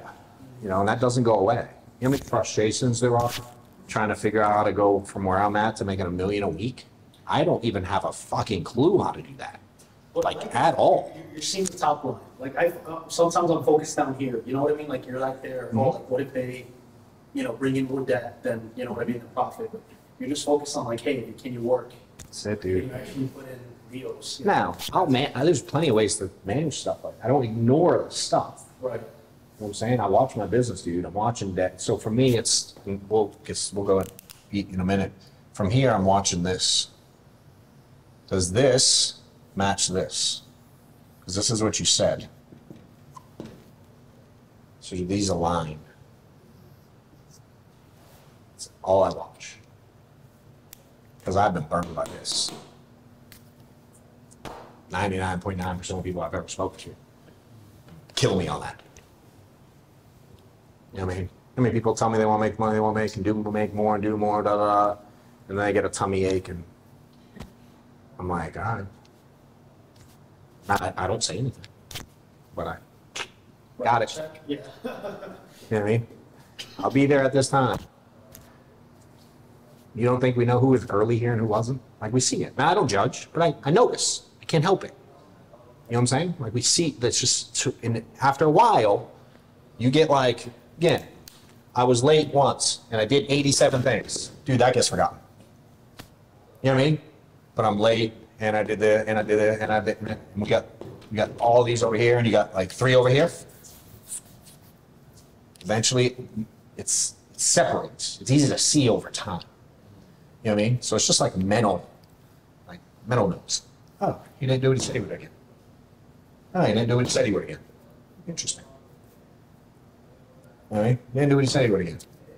One day you get sniped. Oh, weird. You don't answer my phone calls anymore. You know what I mean? Yeah. This is what it is. You know what I mean? And I tell everyone this. I don't hide it. What I'm doing, I do it. I'm like, yo, this is how it's going to work. I'm going to give you something to do. I'm going to test you to see if you do it. And if you don't do it enough times, I'm out. I promise you I'll fucking quit you before you quit me. What's the lead budget you typically set for a agent? That's like saying, what price do I show a client? I don't know nothing about this. I don't. There's not. You know what I mean? It's all relative to this. What do they want? You know what I mean? How quick do they want it? How much money do they have? Do we have to build up to it? You know what I mean? Do you have time or money? So you don't tell people how to get capital. Like you don't tell people like. I mean, how often am I talking to someone who has the capacity to have that conversation? Getting an insurance? Yeah, never. That's an outlier conversation. You know what I mean? Like, if we look at the whole concept of like, it's going to be really ugly, but the bell curve, you know what I mean? I think this is like 68% of people fall into this shit. And these little, I don't know what the other lines mean or are, but these are like outliers, like one-off situations. Like guys who come in and write 40 G's a month off the rip, I don't train on those. Why? Because almost everyone's here. Does that make sense? Conversation, that's an outlier. What's the average person's, in your experience, person production? Is it $5 grand? The average person, 0. The first one? Yeah, the 0, because the average agent quits. I mean, the average agent that actually writes. Low as fuck. The average agent in the company does $5 grand a month. You know what I mean? So if I'm interviewing you, I'm like, why? Do you only want to be average? That's my question. I don't answer the question. I'm like, why are you asking me that? You only want to be average, bro? No, I know why you want to. But if we're interviewing, you know what I mean? It's low as fuck. It literally, the average is 0 because the average agent quits before they get started. You know what I'm saying? So I'm like, I try to see all that shit coming, and I test them along the way with little things like, hey, you know, getting into class. Hey, dude, you want to get, yeah, hey, man, I want to get started. Cool. Like, any other questions? No, I'm ready to go. All right, what do I do? You got to get in class. Is there any reason you can't start class today? I'm on vacation. I can start Tuesday. Cool. Amen. No reason at all. I can start today. Cool. I'm going to send you the link. You go online, you register, Amanda will send you instructions. Everything's in there. You follow it step by step. Super easy. Now, keep in mind, my dog could get his license in under 3 weeks. Okay? So most people that are trying to do it quick can get through the course in 5 days or less. Are you trying, let me ask you a question. Are you trying to do this thing fast or slow? After I just set the guideline of what fast and slow is. What are they gonna say? Try to do it fast. Cool. So if it takes you 2 weeks, remember coachable. Do what you say you're gonna do. You can do it in 5 days? Yep. Now if you don't, all good. I'm just gonna assume you quit. Is that okay?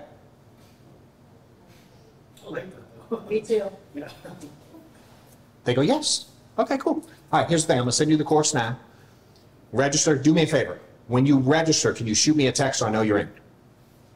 Yep. Cool. If you don't text me tonight, I'm gonna assume you quit, okay? I do that all along the way.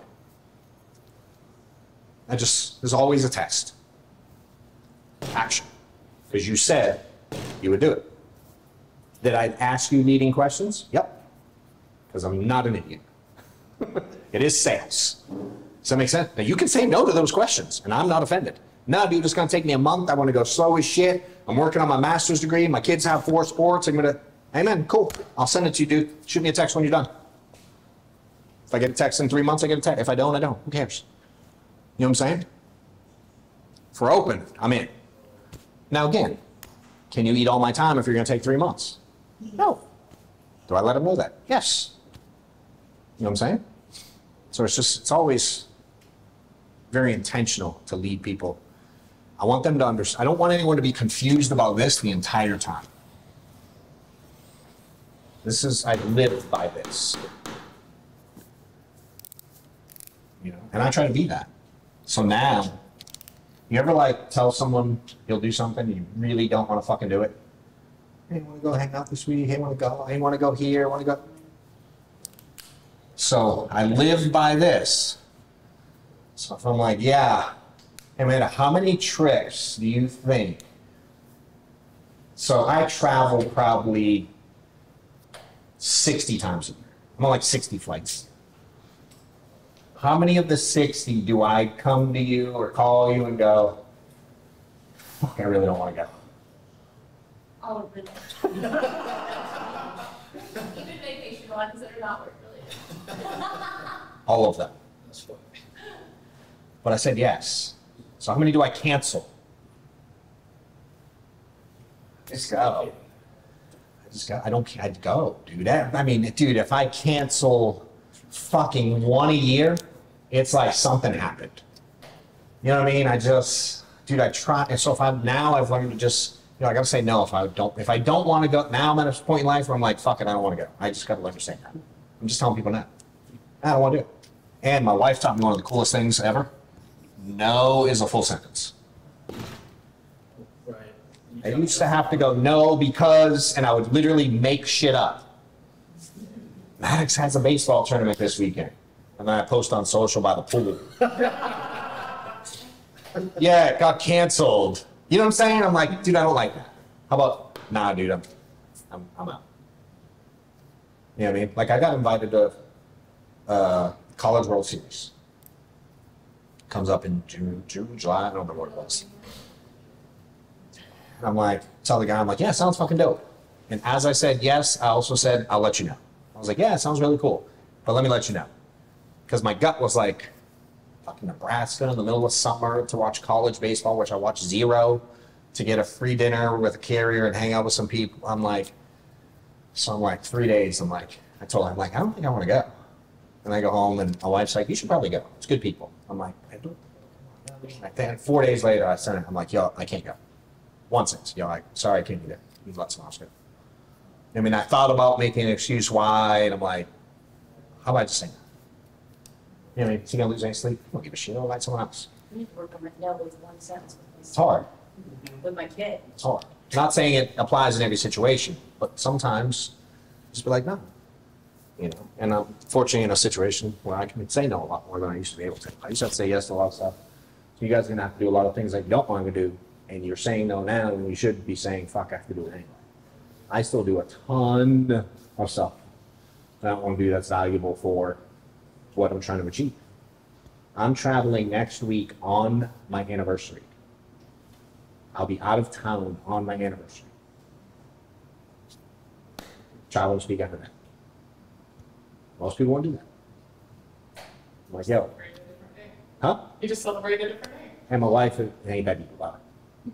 She's not that. You know what I mean? It's like, whatever. So me and Amanda are going, and I don't know if Reese's coming. Is he coming? Yeah, so me, Amanda, and Reese are going to be traveling on my. You know what I mean? Most people wouldn't do it. Now, if Steph was like, I'm like, hey, what are we doing? Da, da, da. We talked about it. She's like, do that. Do you? Yeah. You know what I'm saying? So I still do a lot of things that, I mean, like, would it be cool to be home and go to a nice dinner and drink some nice wine? Yeah, but I can fucking do that on Sunday. Who cares? You know what I'm saying? So a lot of where you want to go, you're going to have to, and I still sacrifice a lot today. You know what I mean? Yeah, I have a lot of fucking seminars.